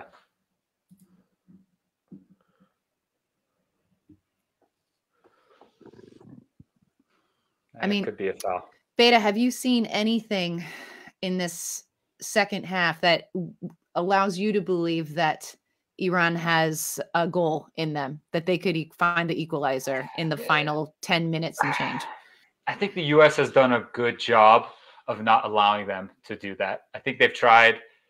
Salman had a really good chance on the one that just missed the upper 90 by a foot or so. But other than that, I don't feel like they've had as many half chances as, let's say, the U.S. had in the first half. So it's not as much of a flip of the script that I thought it would be at halftime, like we spoke about. But again, 10 minutes, they haven't had to be desperate yet. We mentioned it. A goal for Iran is like 2 goals. A draw is a win for them. So yeah, they don't need to go crazy, but they can't give up a second. I think that still has to play in the back of their minds. Yes. But also, like 10 minutes is 10 minutes. So, you have to figure out what is that moment. 10 minutes isn't a lot of time. And if you wait too late to go ultra aggressive, is 5 minutes 5 minutes might not be enough time. 10 is usually the moment, right? 10 is like, okay, yes, we got to start pushing. Yes. Yeah. 81st minute, you got to start saying, guys, it's time now. Yeah. Yeah, because if you wait 85th and on, you really don't give yourself enough time. I don't think. I agree with you. I think this is time for Iran to, you know what? Let's just push. Looks like there's a sub coming from the U.S. That's just coming off, and who we got? Yedlin probably. Oh, Walker, Zimmerman, and Shaq Moore. Oh no, Shaq Moore, not Yedlin. Wow. Yeah, Weah and Dest off. That makes sense to bring Zimmerman on, but Charlie, you surprised Moore's coming on instead of Yedlin? or is Moore a better defender? So I think. I mean, Yellow's with pretty Moore's good performance against England, I would say no. Okay. He didn't show me that he literally fouled. I think most of his plays were fouls. So that one's a little bit of a shocker to me, but yeah. Oh God. Oh. Who was that? Oh, where's Christina? Christina. Let's see. All right. Saying, hold on. Let's get her in. What's happening here? Oh gosh. Christina. What did we see here? Mm-hmm. All right. So effectively what they're looking for is two different things, right? One is potential offside. Two, they're arguing for a handling offense, but I think more there, which the reality is this reverse camera angle is perfect. This is exactly what we need, right? It looks more like it's the Iran attacker. It hit more of the upper arm thing. So we're not going to have a handling offense here unless there's another view that comes out. Yeah. What effectively they're looking, so they were looking for two things: offside, right? Which would negate the potential handling. Here we have no handling. No both handling. are clean. Yeah. Ball going in and out is exactly what the play was, and it looks like while the ball was on the ground, someone lifted their hand and actually sure enough, actually handled the offense right there in the line. So that's why we have a set piece at the moment. Okay. Yeah. Kind of to help break down all of that. Oh my God, you guys scared the bejesus out of me. But that's how much it takes, right? And we can't restart play in VAR until we're able to see that. And truly, the best angle always is that behind the goal angle, because the referees will never be there. AR and referee will never be there, and that's the one that just gave me a quick check complete. We're good, right? Okay, no concern there. Christina, while we have you, can you kind of give us the lowdown on stoppage time and what it can mean for this game in particular? Yeah. I mean, you guys have seen throughout the World Cup, there's been a lot of stoppage time. I'm sorry, they're showing it again. Yep. Easy, cool, quick check complete. Okay. Just making sure no other surprising angle pops up, but it would have been done anyways. So stoppage time in the World Cup, we've seen it. It's been increased more. FIFA really came out in the press conference and said, we are going to add more time to make sure that people aren't dilly-dallying, wasting time, right, working in the black arts, that respect. Things to remember is additional time is given for substitutions, any excessive goal celebration, assessment of injuries, and then there's this huge catch-all phrase, right? Anything else that we feel like is needed. And since considering I think we've already had 4 substitutions in this half alone, not including at the halftime, plus that injury that occurred, I think, to Sargent, we're effortlessly without this excessive additional time that was being given in the World Cup. Normally, this is easily going to be looked at probably 4 to 5 minutes of extra time that we'll see here in this game alone. And if the U.S. keeps taking their sweet time to get off, they're going to keep adding more. So great. Great. Good to keep in mind, Christina. Thank you so much. We appreciate it. No problem. Oh, gosh. Okay. So, 5 minutes until the full 90. And then, as Christina said, 4 to 5 minutes perhaps of stoppage time here. I don't know. Charlie, how I feel this is so nervy. It's so nervy right now for the US. How do you feel about how they're playing right now at this stage in the game? It's it's one of those moments where you got your lead, now it's just you're looking to defend. Everyone has to be behind the ball. Haji Wright isn't a counterattack player, so you hope that he's just going to win fouls, hold the ball up. But ultimately, you're just trying to prevent silly fouls, no set pieces. You're not trying to give away corner kicks. Keep the play in front of you, and don't dive in. Let them be the ones who are trying to force the plays, force the passes, force the crosses. But as long as you're anticipating and reading and you provide cover, then normally you're in a good place.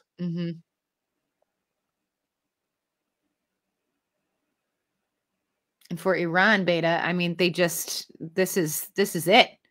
You're just going for it. Yeah, I think US looks organized right now with a 5-4-1, and so it's tough for the Iran team to get past that. There's not much space. Yeah. They're trying to play it wide, but because there are 5 in the back line, you see more. You see Robinson going out and closing quickly, not allowing the Iran wingers to turn. So it's tough. I don't know. I don't know what Iran can do. They've used their subs, maybe change the formation a little bit, because I imagine there's going to be 6 or 7 minutes of stoppage time. So that puts us about 10 minutes left from now.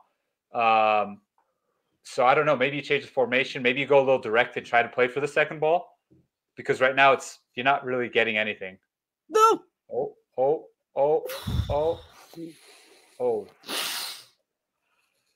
I thought that was going to be a lot closer than it was. Yeah. So the ball just kind of kept drifting away from him. Yeah. So yeah, I don't know. Maybe because the center backs are getting a lot of time. What a cut from You're not going to play through them. So maybe just go direct and play for the second ball. Oh, here you go. Here's a little chance. You got to take them or whip it in. That's not it.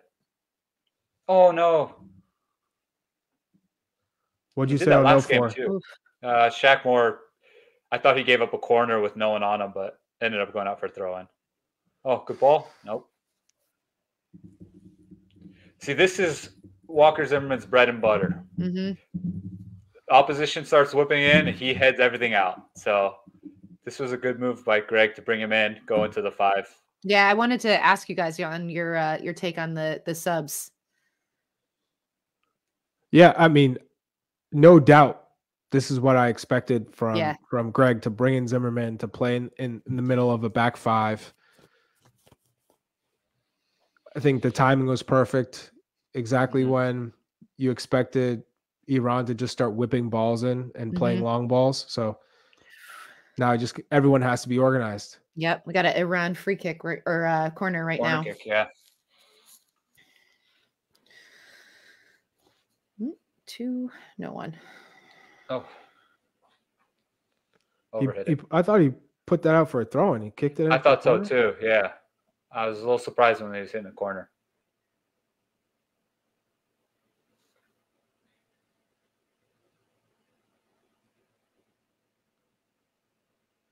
All right, what are you guys' calls? How much stoppage time?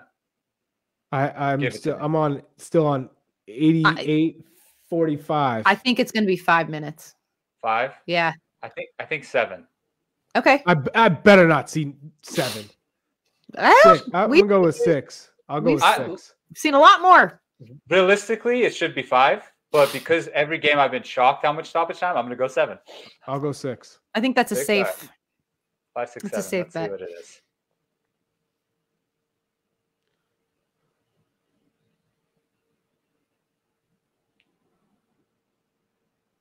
Good, Haji. Ooh, guys, Christina backstage is saying 8 minutes. That's her guess. 8 minutes. Ooh. Christina, no. That's a lot. Let's see. Yikes. We're about 20 seconds away from finding out. Ugh. Good defending. He had more on the overlap, but then he just kicks it.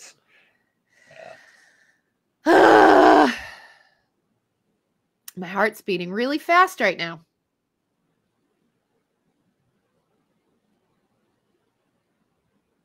No, you can't lose the ball dribbling there. I haven't seen it. I'm at 90 minutes, but I haven't seen the stoppage time. 9? No. Oh, no. No. Price is right. I was closest. You were. But, man, 9. That's all right. a lot. At a minimum, too, because if there's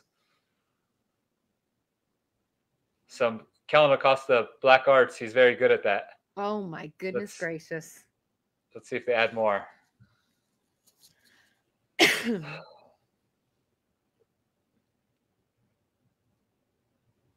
But the U.S. looks comfortable right now. They're okay with Iran having this at half.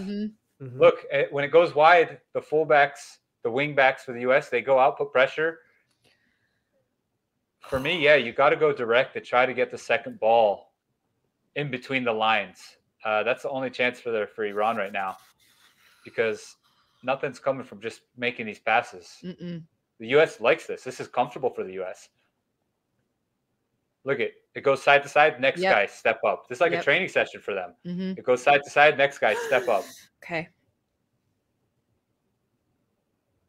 Good header, Walker. My heart is in my throat.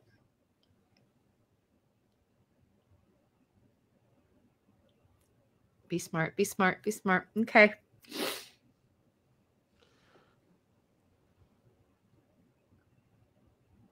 This is just a long time for them. Yeah.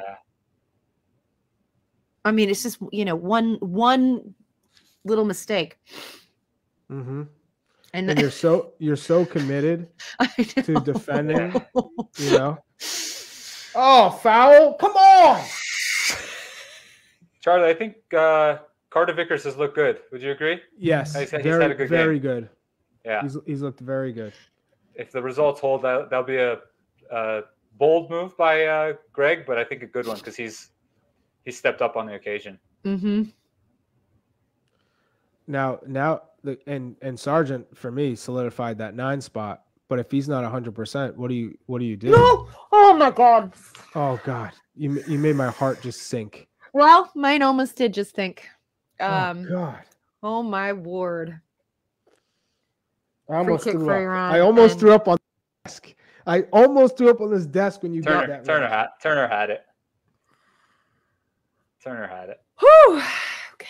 Man, that's a tough one, but Purali Ganji can just deflect it to the back post. Mm-hmm. That's a tough one. Obviously, a lot easier to say. Mm-hmm. But then you got runners and you got a lot of traffic. That's it. I mean, we still got 6 minutes of stoppage time to play. And these are the things that can happen. You get, This might be Iran's only chance is on set pieces. On a set piece. And you talked about this, Beta. Yeah. You talked about this is something that they work on, that they take pride in. And that's what makes me nervous as the U.S. I think they're going to have to get the ball wide or even in the midfield and try to take a player on and almost set up the U.S. defenders to foul them. You're kind of looking for it because I don't think they'll get a goal on the run of play. But we'll see.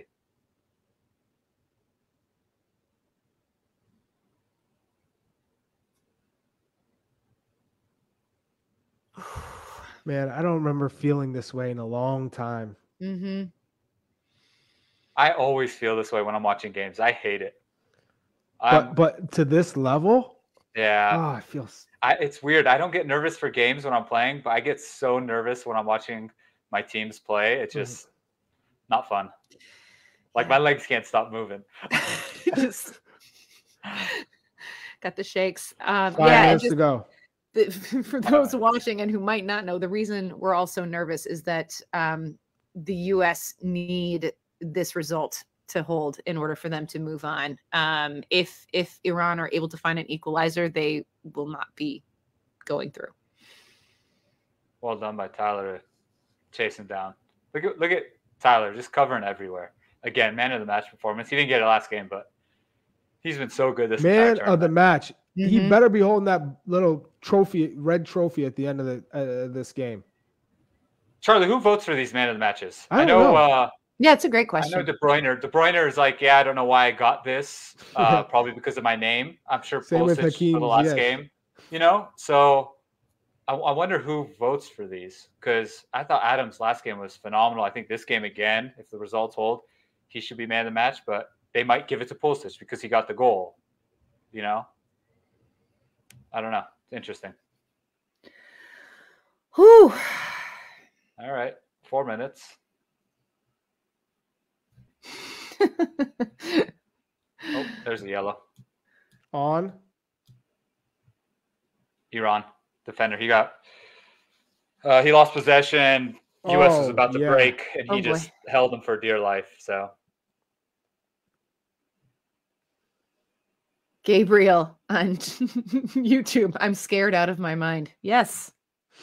That makes 2 of us. We are all in this together. A lot of nerves. We are all in this together right now. Lot of nerves. Keep the faith. Whoo!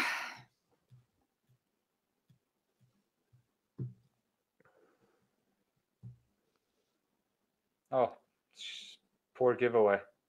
I'm But glad. they gave it back. So 3 minutes to go. 3 minutes. yeah. 3 minutes to go. Again, Shaq Moore with these passes. Mhm. And I that's can't my imagine point. he plays next game. If they he- advance, I can't imagine. He has not shown whatsoever with his minutes that he should be on the field for defensive reasons. He's giving the ball away and he's giving fouls away. Yeah. I feel for it. Oh my God. Axeral, I'm at work listening, nervous as hell. I can't imagine being in a setting where I was supposed to be like super professional. Watching this right now. We feel for you. I'm on the verge of blowing up and erupting and going crazy and then throwing up. Also, It's exactly. I know it's going to be one or the other. Oh God. Yeah. Also, we have a post-game show to do, guys. So we have to, whatever the result is, we have to keep it together and talk about this. That's going to be the shortest post-game ever. Everybody hang out with us. 2 minutes to go. Woo! Haji Wright, you got to win that there. Yeah, he had. You have to Aronson keep wide that ball. open. You have to keep that ball. This is what they needed to do. Mhm. Get the second ball. You know Walker's going to win it, Mhm. but make the U.S. collapse, and then now you have some space on the outsides. But right now, the pass to the pass to the pass, you're not really getting anything. There you go. Go direct. Look for the second ball. What minute you at? Oh! I'm literally at 98 right now. 1 minute. Oh 1 minute my left goodness. for stoppage time. Oh my I gosh. don't know what they're complaining about, but they're complaining. Oh gosh. What time are you at? I'm at 98.06. This is the ball's going out. They're gonna. What are they looking at? watch. What are they looking at? I don't know. They're saying somebody held They're saying someone. foul on saying Cameron foul. Carter-Vickers pulling Taremi back. Okay, he's on. I couldn't really see. Oh, he yanks him. Oh no. Oh no. No. What do Did you he think? yank him? Is it going to I be? think he yanked him. Christina. Did he yank him? Yeah. Did he pull him? No. I mean, there's expected challenges, right? There's expected body contact. A check is happening. VAR is taking a look at it to see whether or not. And I need to correct. No, that's not enough. Let people know. For That's me, not this enough, is not though. enough. For That's me, not this enough. is not enough. That's I not agree a clear with and Charlie obvious on. error. For me, this is not enough. We've seen some inconsistencies with the recommendations, however, unfortunately, in the World Cup. I'm really hoping that this is going to be a check complete. It's a big decision, and it's a check complete. Let's Referee go! Ramos says play on. Oh We are my good God. here. He's supported by a fellow Spanish VAR, so I love their style. All right. Don't do that shock face again, Christina, Beta. God. thank you. Oh my God, I was ready to throw up. You know everyone's going to complain about that because he definitely could have gotten That to is it. though. That is he did enough. get to it still, right? So that's anytime enough to people are throw him off. challenging in the air, and here it's not even in the air. There's gonna be upper arm body contact. Blow the whistle. Blow That's the whistle. expected. I think that's an expected arm Or the contact. corner. If I'm Go to the Carter corner. Vickers, though, I'm not taking that chance. I'm not putting my Haji Wright, hands what are on you him like doing? that. Go to the corner at that point. Wow. What are you taking a shot Oh, there Christina, thank you so much. I'm sure we'll see you in the post-game show at some point. Maybe. Who knows? for? Haji Wright, what are you doing? Go to the corner. Is it over? It's over. It's over. No, it's not. Is it? It's over. Oh, we both. Wow. Is it over for real? We won. I don't believe it. Yes! Let's go! Let's go! Woo! Tyler Adams is literally all of us. Oh my! He is on the ground, Let's go! like just mentally exhausted. Let's go! Oh my Let's go! goodness. Oh, okay. You know what? I can't Yes! sing the Iran Oh my players. gosh. That hurts my heart too, though. Wow. That Out of was the group, an exciting. Woo! unbeaten. Let's That's what I do wanted it. the whole game to be. That exciting at the very end. Uh-huh. That was exciting. Woo! That was a heck of a finish. Oh, that, Oh, There's going to be man. some talking points So- about the potential pool or We've not, got- but man, there's no talking points there. USA into the round of 16. Here we go. OMG. Ole, ole, ole, ole.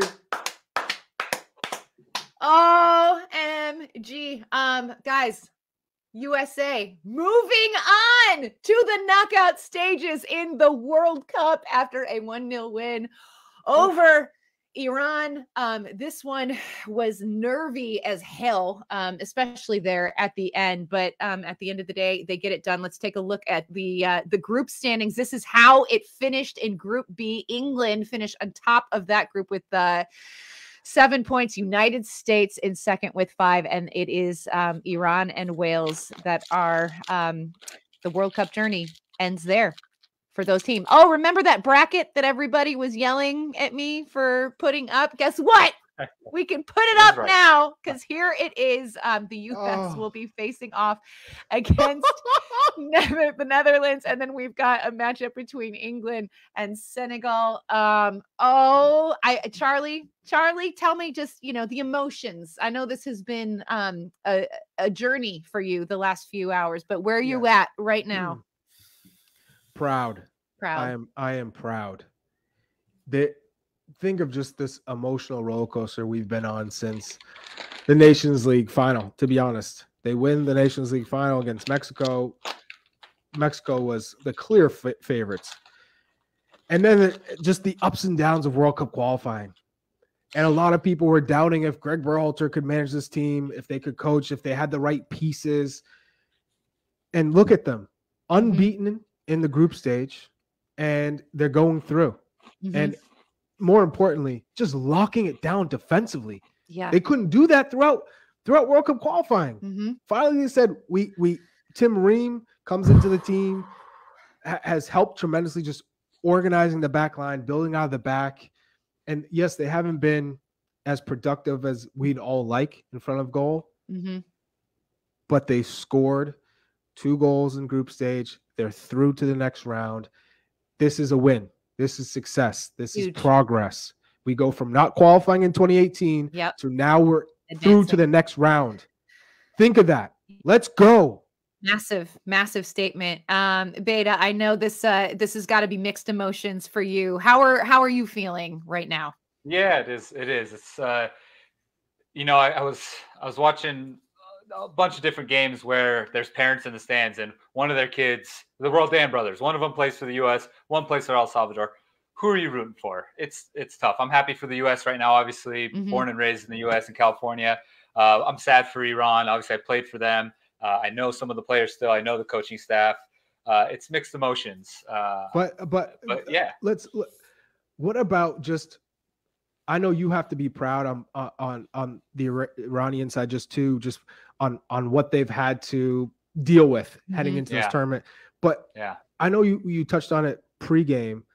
Just talk about how them being in this on playing in the World Cup, having this platform to talk about what's happening in the country and just how important that's been, just to spread that word, to get people educated, as Tyler Adams kindly made that known in the press conference where he was asked about the common mispronunciation of Americans when talking about Iran. So how has that just helped the country for these players to go out there and play with pride, but also trying to make people aware of the turmoil, the conflict within the country? Yeah, super proud of them. There's so much pressure on these players to not only perform, but there's the political issue right now. For 2 months now, Mahsa Amini was wrongfully killed because her hijab wasn't all the way over her head, right? So to get killed over that, it really, really, really, it's bugged the people in Iran for a long time, but now they've just had enough.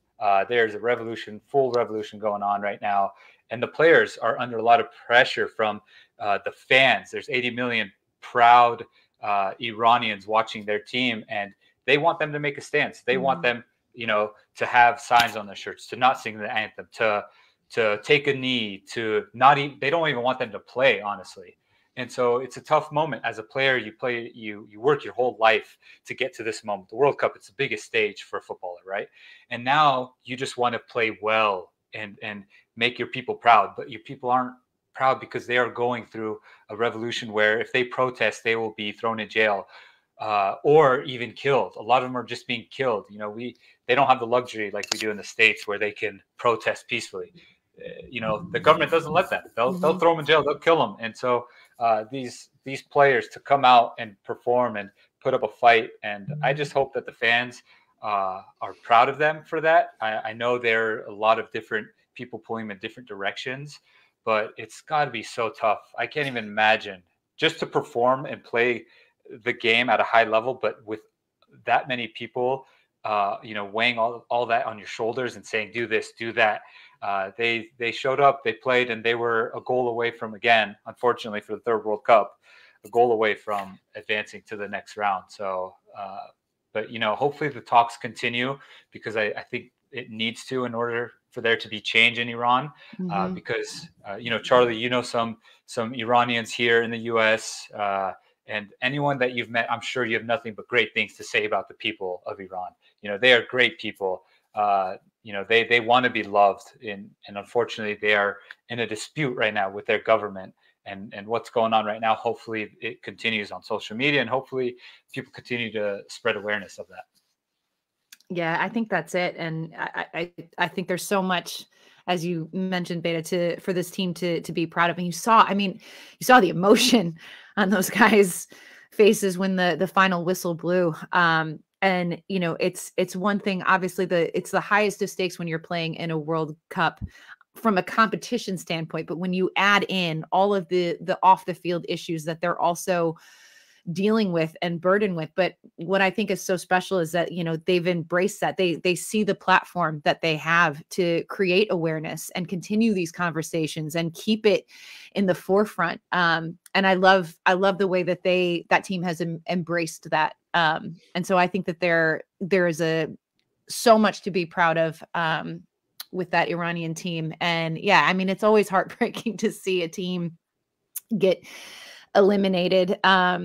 So it's, you know, that balancing of emotions of, yeah, I'm sure you're just, you know, heartbroken for them. And then we've got the US who are moving on. And I don't think a lot of people gave them much of a chance to move on in this group when we saw who they were going to be up against. But for me, you know, I just want to focus on what they were able to achieve. I think, like, you know, they've only allowed one goal in group stage. I mean, yes, we want to score more goals, but I think, you know, defensively, they've looked so strong. And I just like, Charlie, and I feel like you can speak to this as well.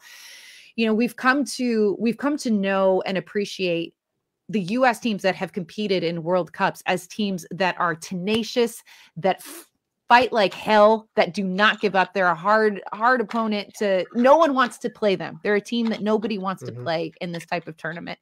And I think that for me, having watched them through qualifiers, I felt like that tooth was missing, you know, like there was an edge that was kind of missing in this group. And I feel like I've seen it in these games. You know, there's this desire, and there's just a sheer willingness to get the result that they needed. And I think for me, that's what kind of makes me the happiest and proudest now. Who would have thought that, right? Getting absolutely slammed and slapped up by Japan and Saudi Arabia would have this positive effect on the group, as well as, I think, Greg Berhalter, just because he made the change from Aaron Long, which I think was always the plan for him to partner Walker Zimmerman, to Tim Ream. And Tim Ream has been absolutely fantastic. I take back every bad thing I've said. And, you know, we saw today, there are a couple occasions where Tim Ream got pulled out, and Iran was able to generate some sort of chance or whip in a ball. But ultimately, bringing Tim Ream into the team has given them a foundation, and the relationship with him and Anthony Robinson at the club level, I think that plays a big role. Matt Turner hasn't been tested too often, and when he has, he's stepped up. And then the midfield trio, Tyler Adams, this man needs to be playing at Real Madrid, a top club. He is sensational.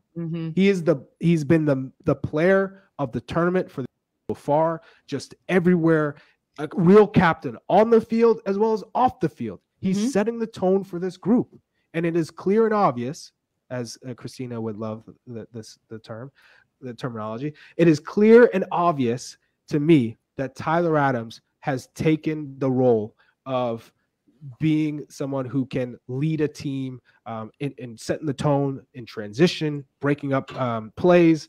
If someone makes a mistake, guess who's there to follow up and help the team out, support. It's just Tyler Adams. And then Wes McKinney had some magic moments in this game. I think the first game he wasn't as strong. Second game he got better, had some great moments, and then today, up until he was substituted, I think in the second half he slowed down a little bit just because he lost some energy. But what was fantastic, so that midfield trio has been has played above and beyond what I had expected, as well as the back line, just not giving up many opportunities. And then Tim Weah, phenomenal. Christian Pulisic also getting better, getting closer to phenomenal where we want to see him. And then Sargent balled today. Sargent absolutely balled today because his hold-up play was phenomenal. He was active. He made good runs, but he was also getting the ball. People, I don't think, trusted Sargent to keep the ball, to be effective. That wasn't the case today. He got on the ball in the box. He worked defensively, locked up that 9 spot with that performance today. I just hope the injury to his ankle that forced him to get subbed is not too serious. But let's go. I'm hyped. Let's go. Here's the naysayer. Doyle's here. Let's get Doyle in here. He said it was going to be a draw. Hey, no, we're gonna bring in Christina first before we bring in Doyle, because we did have hi Christina. Hello again. Hello. I heard her laughing in the waiting room. She's just listening to Charlie go off. I love it. But there was a play at the end that was a potential foul in the box that was ultimately not called. Can you kind of walk us through what happened here? Yeah. So, I mean, we got that play, and the last thing, and I believe it was Carter Vickers, who was the defender for the United States here, has an arm on the right-hand shoulder of our Iran attacker there, which I believe was Taremi. However, does not rise to a foul, let alone a penalty that is a game decider or changer for this game. And not just because we're saying in and of itself, it's not a foul. Okay. But more importantly, people are saying VAR didn't check it. Yes, VAR did check it. As soon as that foul occurs, VAR is hitting the button. They are taking a look at this from all the different camera angles that they have, which are reverse camera angles. And mind you, this is the FIFA World Cup. They have over 20 different camera angles, high, low, back camera angles, to be able to see the level of contact here. This level of contact is very, very low. It's expected type of upper body contact. It's not the type that went and pulled him. We didn't do a horse collar here and drag him down. And the Iran attacker still had the ability to play the ball. So all of this was checked when the ball went out for a throw in, right? You could see the referee stop the game temporarily to allow the completion of that check. He got a check complete. And I believe 100% this is the preferred decision and the recommended decision for no VAR intervention and not even an error on the field. But Christina, if this was called a penalty, this stands, right? Because it is not a clear and obvious error to overturn it just because of that contact. So, Charlie, great question, because in this tournament, and I know we use the clear and obvious error, it's part of the VAR protocol. However, these FIFA officials have worked together for 4+ years. And what the tournament direction is to them, if you think it's an error, not even a clear and obvious error, and that's why you're seeing some VAR recommendations that are not as normal as we expect, because they don't rise to the level of what we think are clear and obvious errors. But if they think it's an error, they would recommend it down, right? Me taking a look at that with that mindset, knowing that I have, my FIFA instructor saying, if you think this is an error, send it down. If that would have been given on the field, they're also saying, let the referee have a second look at some of these. I would recommend this down for a review because of the minimal amount of contact, that upper shoulder, that in live game, you might have thought he had grabbed him and pulled him down. If you take a look at that, you see that it's a placement of the hand open onto his shoulder, but not enough to pull him down. So if it was given, I would have, if I was in the booth, I would have recommended it down for the referee to take a second look at it. Great stuff. Said. Christina, thank you so much. You are the queen, the best. Top class. You guys are great. Love listening to you guys. your insight.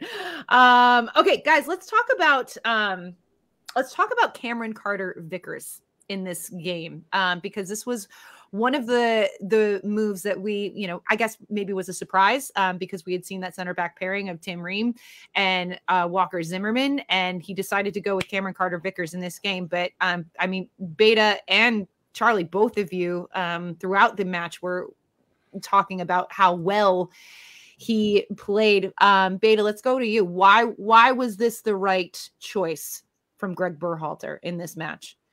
Yeah, I think he had a phenomenal game. Obviously, if that penalty does get called, all of a sudden he's going to be vilified, and they're going to question why he played over Zimmerman. But fortunately for him, it wasn't called, and he had a very good game. You know, Charlie and I were, you know, singing his praises earlier and saying that he covered the space, his aerial duels he won, he didn't get beat, he didn't give up any silly challenges. So everything that you ask of a defender, make it tough for your opponent to score. I think he did that. And so, you know, we'll see next game. I think he kind of solidified that spot for next game as well with this performance. Charlie, what do you think? Yes, I think Cameron Carter-Vickers, he handled his business. He was physical when he needed to be physical. He won his challenges. Good anticipation today. I think the difference between him and Zimmerman is just the ball at their feet, making sure that you're not making the wrong decision with your distribution. And so with that being said, I don't see him switching it up for the next game against the Netherlands. If it was a team that relied heavily on crosses and long balls and knockdowns, and for sure, but the Netherlands are clean with their passes. They choose to play to their teammates' feet. So Gakpo and Depay, those are going to be the strikers. They're playing with two strikers now. Both of them like the ball on the ground. So for me, I'm always going to take a defender who's better with the ball on the ground and in their feet than a player who is relying on set pieces in aerial duels. Okay. Let's get another opinion on this, shall we? Let's bring in Matt Doyle, who's been waiting ever so patiently in our waiting room. Doyle, what do you think? Cameron Carter-Vickers, is he getting the start against the Netherlands? Yeah, I mean, it's a good question. It's a nice question to have if you're the manager, because through 3 games, the U.S. have given up 3 good chances from open play, at most 3 good chances, and that happened with Walker Zimmerman and Tim Ream through the first 2 games, and then Ream and Carter-Vickers through today. I agree with what you guys were just saying. Like, he basically didn't put a foot wrong, other than very questionable penalty, which I will say never a penalty. Come on. Like, absolutely never a penalty. But like, okay, if you have to pick something. And then he did lose his first 3 or 4 aerial duels of the game, which I thought hurt the U.S. in terms of trying to set a tone. The other thing that I will say that I've heard from people internally, and that actually Stu Holden said on the broadcast, this was a situational and matchup determined rotation by Greg Berhalter. He chose Carter-Vickers because Iran, and we saw it in the first half, Iran's a team that likes to sit back. Like, they are entirely comfortable having 30% possession. And if you're going to break down a bunker with the ball, which is the stated goal of Greg Berhalter as a manager, you want a center back who is comfortable taking space on the ball and making quick decisions against a bunker. And guess what? In the Scottish Premier League, Cameron Carter-Vickers sees that every freaking week. Like, that's what Celtic go up against every freaking week. So I think there's a good argument for him, but I still suspect that Zimmerman and Ream are the first choice pairing, and that leads me to suspect that Zimmerman and Ream will be what we see against the Netherlands. But it's a coin flip, right? None of these guys is prime Alessandro Nesta. There's arguments for either of them. Both of them have done really well through the group stage. Guys, like, the U.S. just played 270 minutes against World Cup caliber opponents, gave up 1 goal. That's where I'm at after all of this. Like, I've been penalty. Yeah, a penalty, right? Not the run of play. I've been watching the U.S. for almost 40 years, and I have never seen the U.S. look like a team that can consistently hold up against World Cup caliber attacking threats. And in the past, even in 2002, and that team was so great, they weren't holding up, they were holding on. It was so much emergency defense. It was so much scrambling. And we've had great defenders who have been great at scrambling through the years, but we haven't had a team that could control the game and put out fires before they started and win second balls consistently because you're structured to do that. And that, like, even with the last 20 minutes going complete tactics free zone, that's still what we had from this U.S. team. And it's a credit to the players. It's a credit to the coach. They absolutely 100% deserve to go through and to face a Netherlands team that, frankly, I think is they're ripe for the picking. Like, this Netherlands team is not as good as what they were in 2014, and certainly not what they were in 2010. Okay, so I love all this positivity. Agree with pretty much everything. Even from me, Suze. I know. I don't know what to do. My head is sort of. I'm like, my mind is like, what is going on? Did we give Berhalter his flowers yet? I was just gonna say, like, not yet. Did this game basically like never will save Berhalter's career? My God. I mean, so you go much undefeated pressure. in group stages, and they will still try to pick them apart. Right. I mean, But it's not just you can't undefeated. pick them apart now. It's the way they scored Charlie. that. It's the way they scored I know, that but goal. Let's be real. The way the U.S. scored that goal, that was Greg Ball. That's what he said. Let's look at this goal. Can we look at this goal again? And so it's unfortunate because we only have the last couple, and this is all beautiful stuff. It's a perfect ball, perfect run, and then credit to Christian for sacrificing not just himself, but maybe future generations of Pulisics, if you know what I mean, to score this goal. But this started with Matt Turner on the ball, playing over the first line of the Iranian pressure. And the Iranians hadn't pressed at all in the first half, other than maybe the first 5 minutes. And as soon as they came up, the U.S. went into their kill patterns. They said, we know exactly how to play out of this. It was, from Carter Vickers to Ream back to Turner, and then he plays this perfectly dimed pass to Weah, checking back into the half space, one touch to Musa, and then they're moving upfield.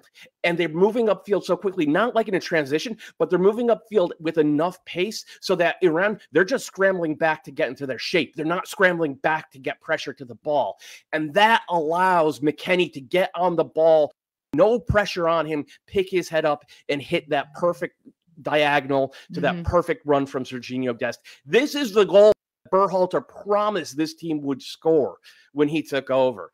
I've been waiting for it. I really needed it today, and they delivered in the biggest game in most of their lives. So as you mentioned, though, Doyle, this goal seemingly coming at a little bit of a cost. Christian Pulisic left the game with what the U.S. Men's National Team Twitter put out as an abdominal injury. We can read into that. Took a knee to the pelvis. A knee to the pelvis. We'll call that the abdomen. The abdomen. But I don't know the severity of this. But if it hurts real bad, Suze. I'm sure it does. It hurts real bad. Listen, there is an equivalent for the ladies. I'm just saying. So childbirth. Just kidding. I don't know. I do not have children. But regardless, this went off on a tangent. If Christian Pulisic is not good to go against the Netherlands, if you're Berhalter, what do you do? What you start? Aronson. Is it Aronson? You start Aronson. You start Aronson. I would have said Giorena, but Giorena's still not playing. Yeah. So you have to go with someone who's playing, who's fit, who's in form, and that's Aronson. But I think first off the bench would be Giorena, considering the options that you have. I don't disagree with that. My hope is, look, I've heard from multiple people that Giorena is not, in fact, 100%. Like he does not have more than 15 minutes in his legs. He came on against England. He did not sprint once in his 15 minutes on the field. Hopefully the extra days can get him closer to being 30 minutes fit, because with his skill on the ball, running against tired defenders, that's the ideal super sub. And all the nonsense that we've heard the past few days, that Eric Ronaldo was saying, that the QSMNT Twitter people are saying, it's like that. It's not true. It's just that it's absolutely not true. And we saw it after the game. Like, Gio is hugging Greg Berhalter. Like, I guess it makes us a real soccer culture now when we have people behaving like that in the Well, media. you have people right? begging for clicks. I mean, coming There up it with is. these Yeah. ludicrous statements just to look for clicks. I mean, Yeah. get out of here with that. Anything for And clicks. if he's Yeah. not fit, it's tough for him right now to get fit. The only way you get match fit is playing in games, right? But Yeah. these guys are playing every 4 days. The trainings are pretty light because right now they're going to be recovering for the Netherlands match, right? So there's not a hard day where they can actually push it. So it's going to be tough to him. For him, if he doesn't play, it's because he's not fit. You can't blame Greg for it. It's just unfortunate situation. Yeah, it's unfortunate. We also there's another injury that we saw today with Josh Sargent, who it looked like initially we thought maybe it was a knee, but it looked like it was maybe his ankle as he jumped over a defender. Beta, I know you were really, really high on his performance today. You know, again, what do you think Berhalter does if Josh Sargent isn't good to go? Yeah, I think he was phenomenal. Charlie was singing his praises earlier as well, how much he was doing before he got injured, unfortunately. But we'll see. We all kind of thought it was a hyperextension of the knee. Yeah. We're not doctors, so we don't really know, but it looks like he was getting the ankle treated. So I'm hoping maybe it's just a little bit of a jam. Give him a couple days and he should be fine. But I don't know. What do you think? Wright comes back in and kind of keep it the same rather than mixing too much up. I think Aronson for sure if Pulisic can't play, but this one's a little bit more up for debate. Mark. Yeah. Haji didn't cover himself in glory in this game, but I think the U.S. will be playing against the ball a little bit more against that Dutch team. And look, the one real good moment Haji had came when he pulled out to that left channel. He was able to, I think, mega guy and almost set up a chance for Aronson. Like that. That'll probably be there. So I would assume it would be Haji Wright if Sargent can't go. But I did notice after, in the post game as the U.S. were taking a lap and clapping, Sargent was out there. He looked like he was walking fine. And the other thing, you guys know this better than I do, I'm sure. But like when you hyperextend something, when you land awkwardly like that, like for 5 minutes, you're absolutely terrified that you just did something wrong. That something snapped, that you're not going to be able to cover with. And I think maybe the shock of the moment got to Sargent a little bit because he was in tears almost immediately on the ground. Yeah, agreed. Especially at the biggest stage, the World Cup. You're pretty devastated. If it is serious or not, you're pretty devastated, even if you have to come off. And so I think we saw that, whether it was a serious. Yeah, he really was. Yeah. So whether it was a serious injury or not, you definitely saw the emotions on his face. So hopefully he's okay though. Okay, so let's pretend that everyone is totally fully fit and that Greg Berhalter has every option in front of him for this upcoming matchup against the Netherlands, which I believe is happening on Saturday. I can't read. Is it Saturday? Saturday, December 3rd at 10 a.m. This is Doyle. You said it. I mean, historically, like we think about the Netherlands as being a contender at every single World Cup, but this is, you said it's there for the taking with this particular team. They haven't looked very convincing. They've had some moments, but what's the approach? What's the approach? It's a good question. I think a lot of it depends on how much gas Musa and McKennie have in the tank. Because they like, I thought Weston put in such a shift when he was very obviously less than fully fit. And then Yunus Musa, when he has his legs, he's absolutely incredible, but he lost his legs by about the hour mark and he was just holding on for dear life the last half hour. If those guys can recover, and I have no questions about Tyler Adams. Tyler Adams is approaching like Frankie Hayduck levels of like stamina and energy out there. It's insane to watch this guy go. But if those three guys are good to go, if they believe that, I like the U.S. midfield better than the Dutch midfield. I said get on the ball and go at them. The flip side is that between Gakpo and Depay, they don't need the ball. They could just get one little moment, skin somebody, or create just a 2v3, leave everybody in the dust and put the ball in the back of net. Those guys are that good. But I think, I don't think the U.S. should play scared against the Dutch. I think England's a better team than the Dutch are, and the U.S. didn't play scared against them. So I bottle that, You're playing with house money at this point. You know, go all in, man. Go all in, Charlie. Very beatable team. It's a very Charlie, beatable I know team. you gotta run soon. So give us your thoughts on this matchup with the Netherlands. Well, Doyle said it perfectly. We have a better midfield. I know Frankie de Jong is class, but ultimately we can overtake. They play a 3-5-2. I mean, and so when you look at Holland, they haven't been so convincing in the group stages. Ecuador were the better team. Senegal, had they had Sadio Mane in that game, they win. They adjusted as it went on because they're trying to figure out how do we score goals. Like Sadio Mane is such a presence, scoring goals and creating goals. With him not on the pitch, who takes that role? And Ismail Sarr is the player who did that for them, and eventually is now the person responsible for creating all their opportunities. But Holland is not convincing for me, and they're a little bit soft. So if we play with that same intensity that we did against England, this has upset written all over. Heck yeah. Me. So count me in. States. Let's go, Never a doubter. Let's go. I'm hyped. Sayonara. Let's go. Beta, what are you going to be watching for in this matchup between the U.S. and the Netherlands? Yeah, it's to be defensively sound again. Look at the past 7 or 8 games leading up to the World Cup. I know Greg gets a lot of criticism for not scoring the goals and playing this, great offensive game, but they haven't given up many goals, And so it's been said for many, many years now, defense wins championships. You're in a World Cup. It's a tournament. Okay. If you don't give up goals, you're giving yourself a pretty good chance at winning. And so continue that trend. I think Matt said it perfectly. This was Greg Ball, that goal that they scored against Iran. Flashbacks, right? The Columbus Crew, they hit it out wide. Awful is overlapping, hits it across the Jossie tap. We've seen this many times. People say, why don't you do it more?